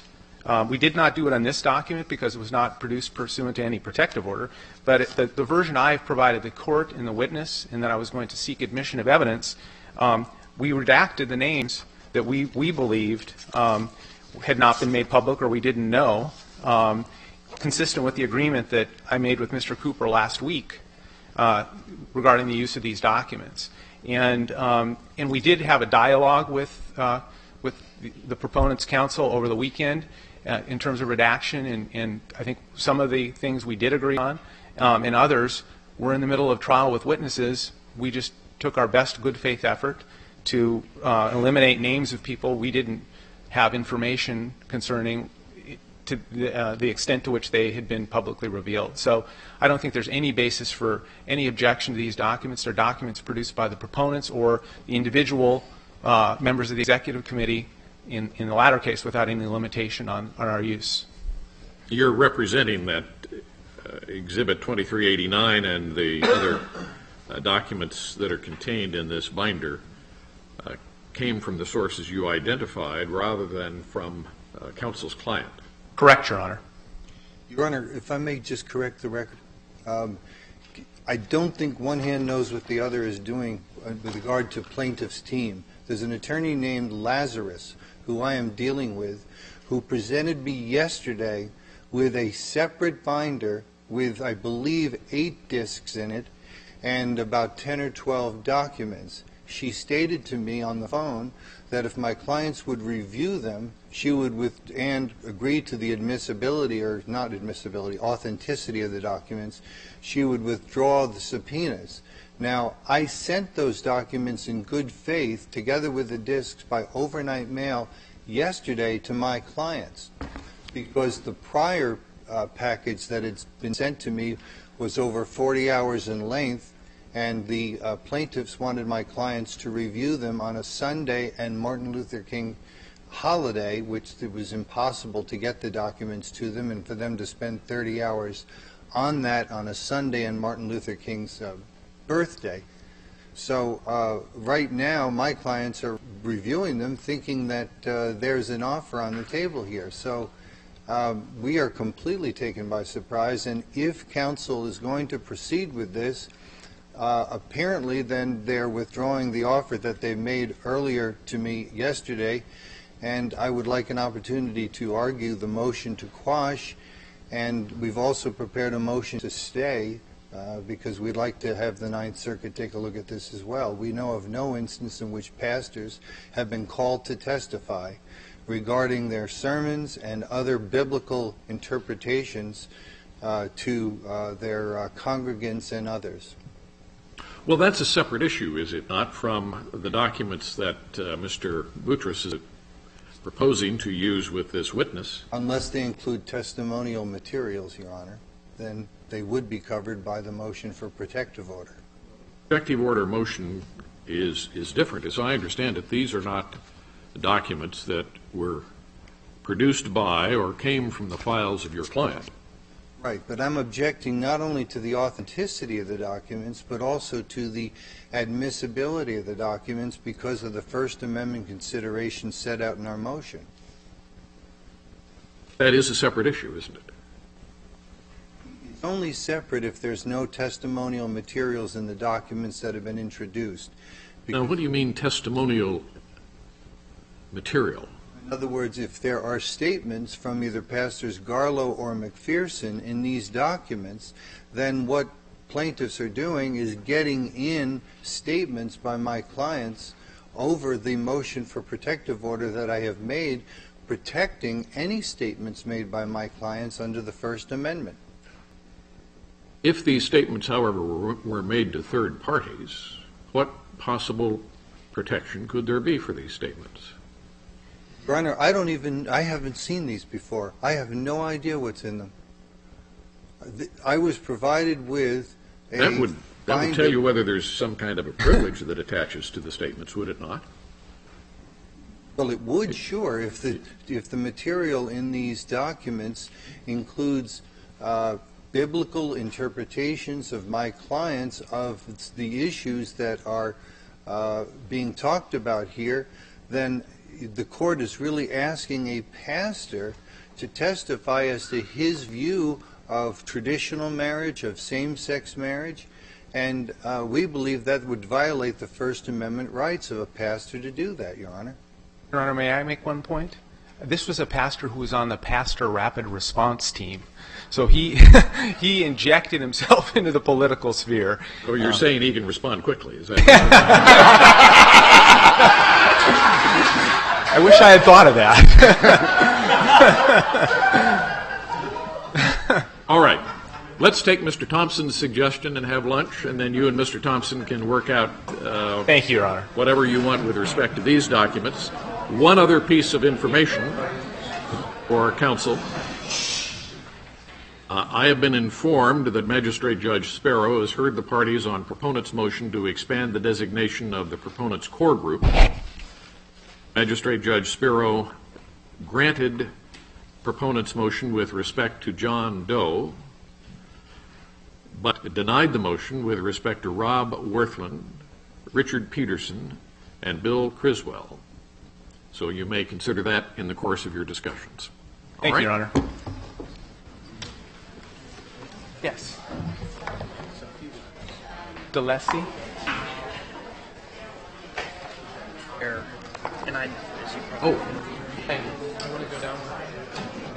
Mr. Boutros, Yes. can we resume at 5 minutes after 1? That's fine with me, Your Honor. All right. Thank you.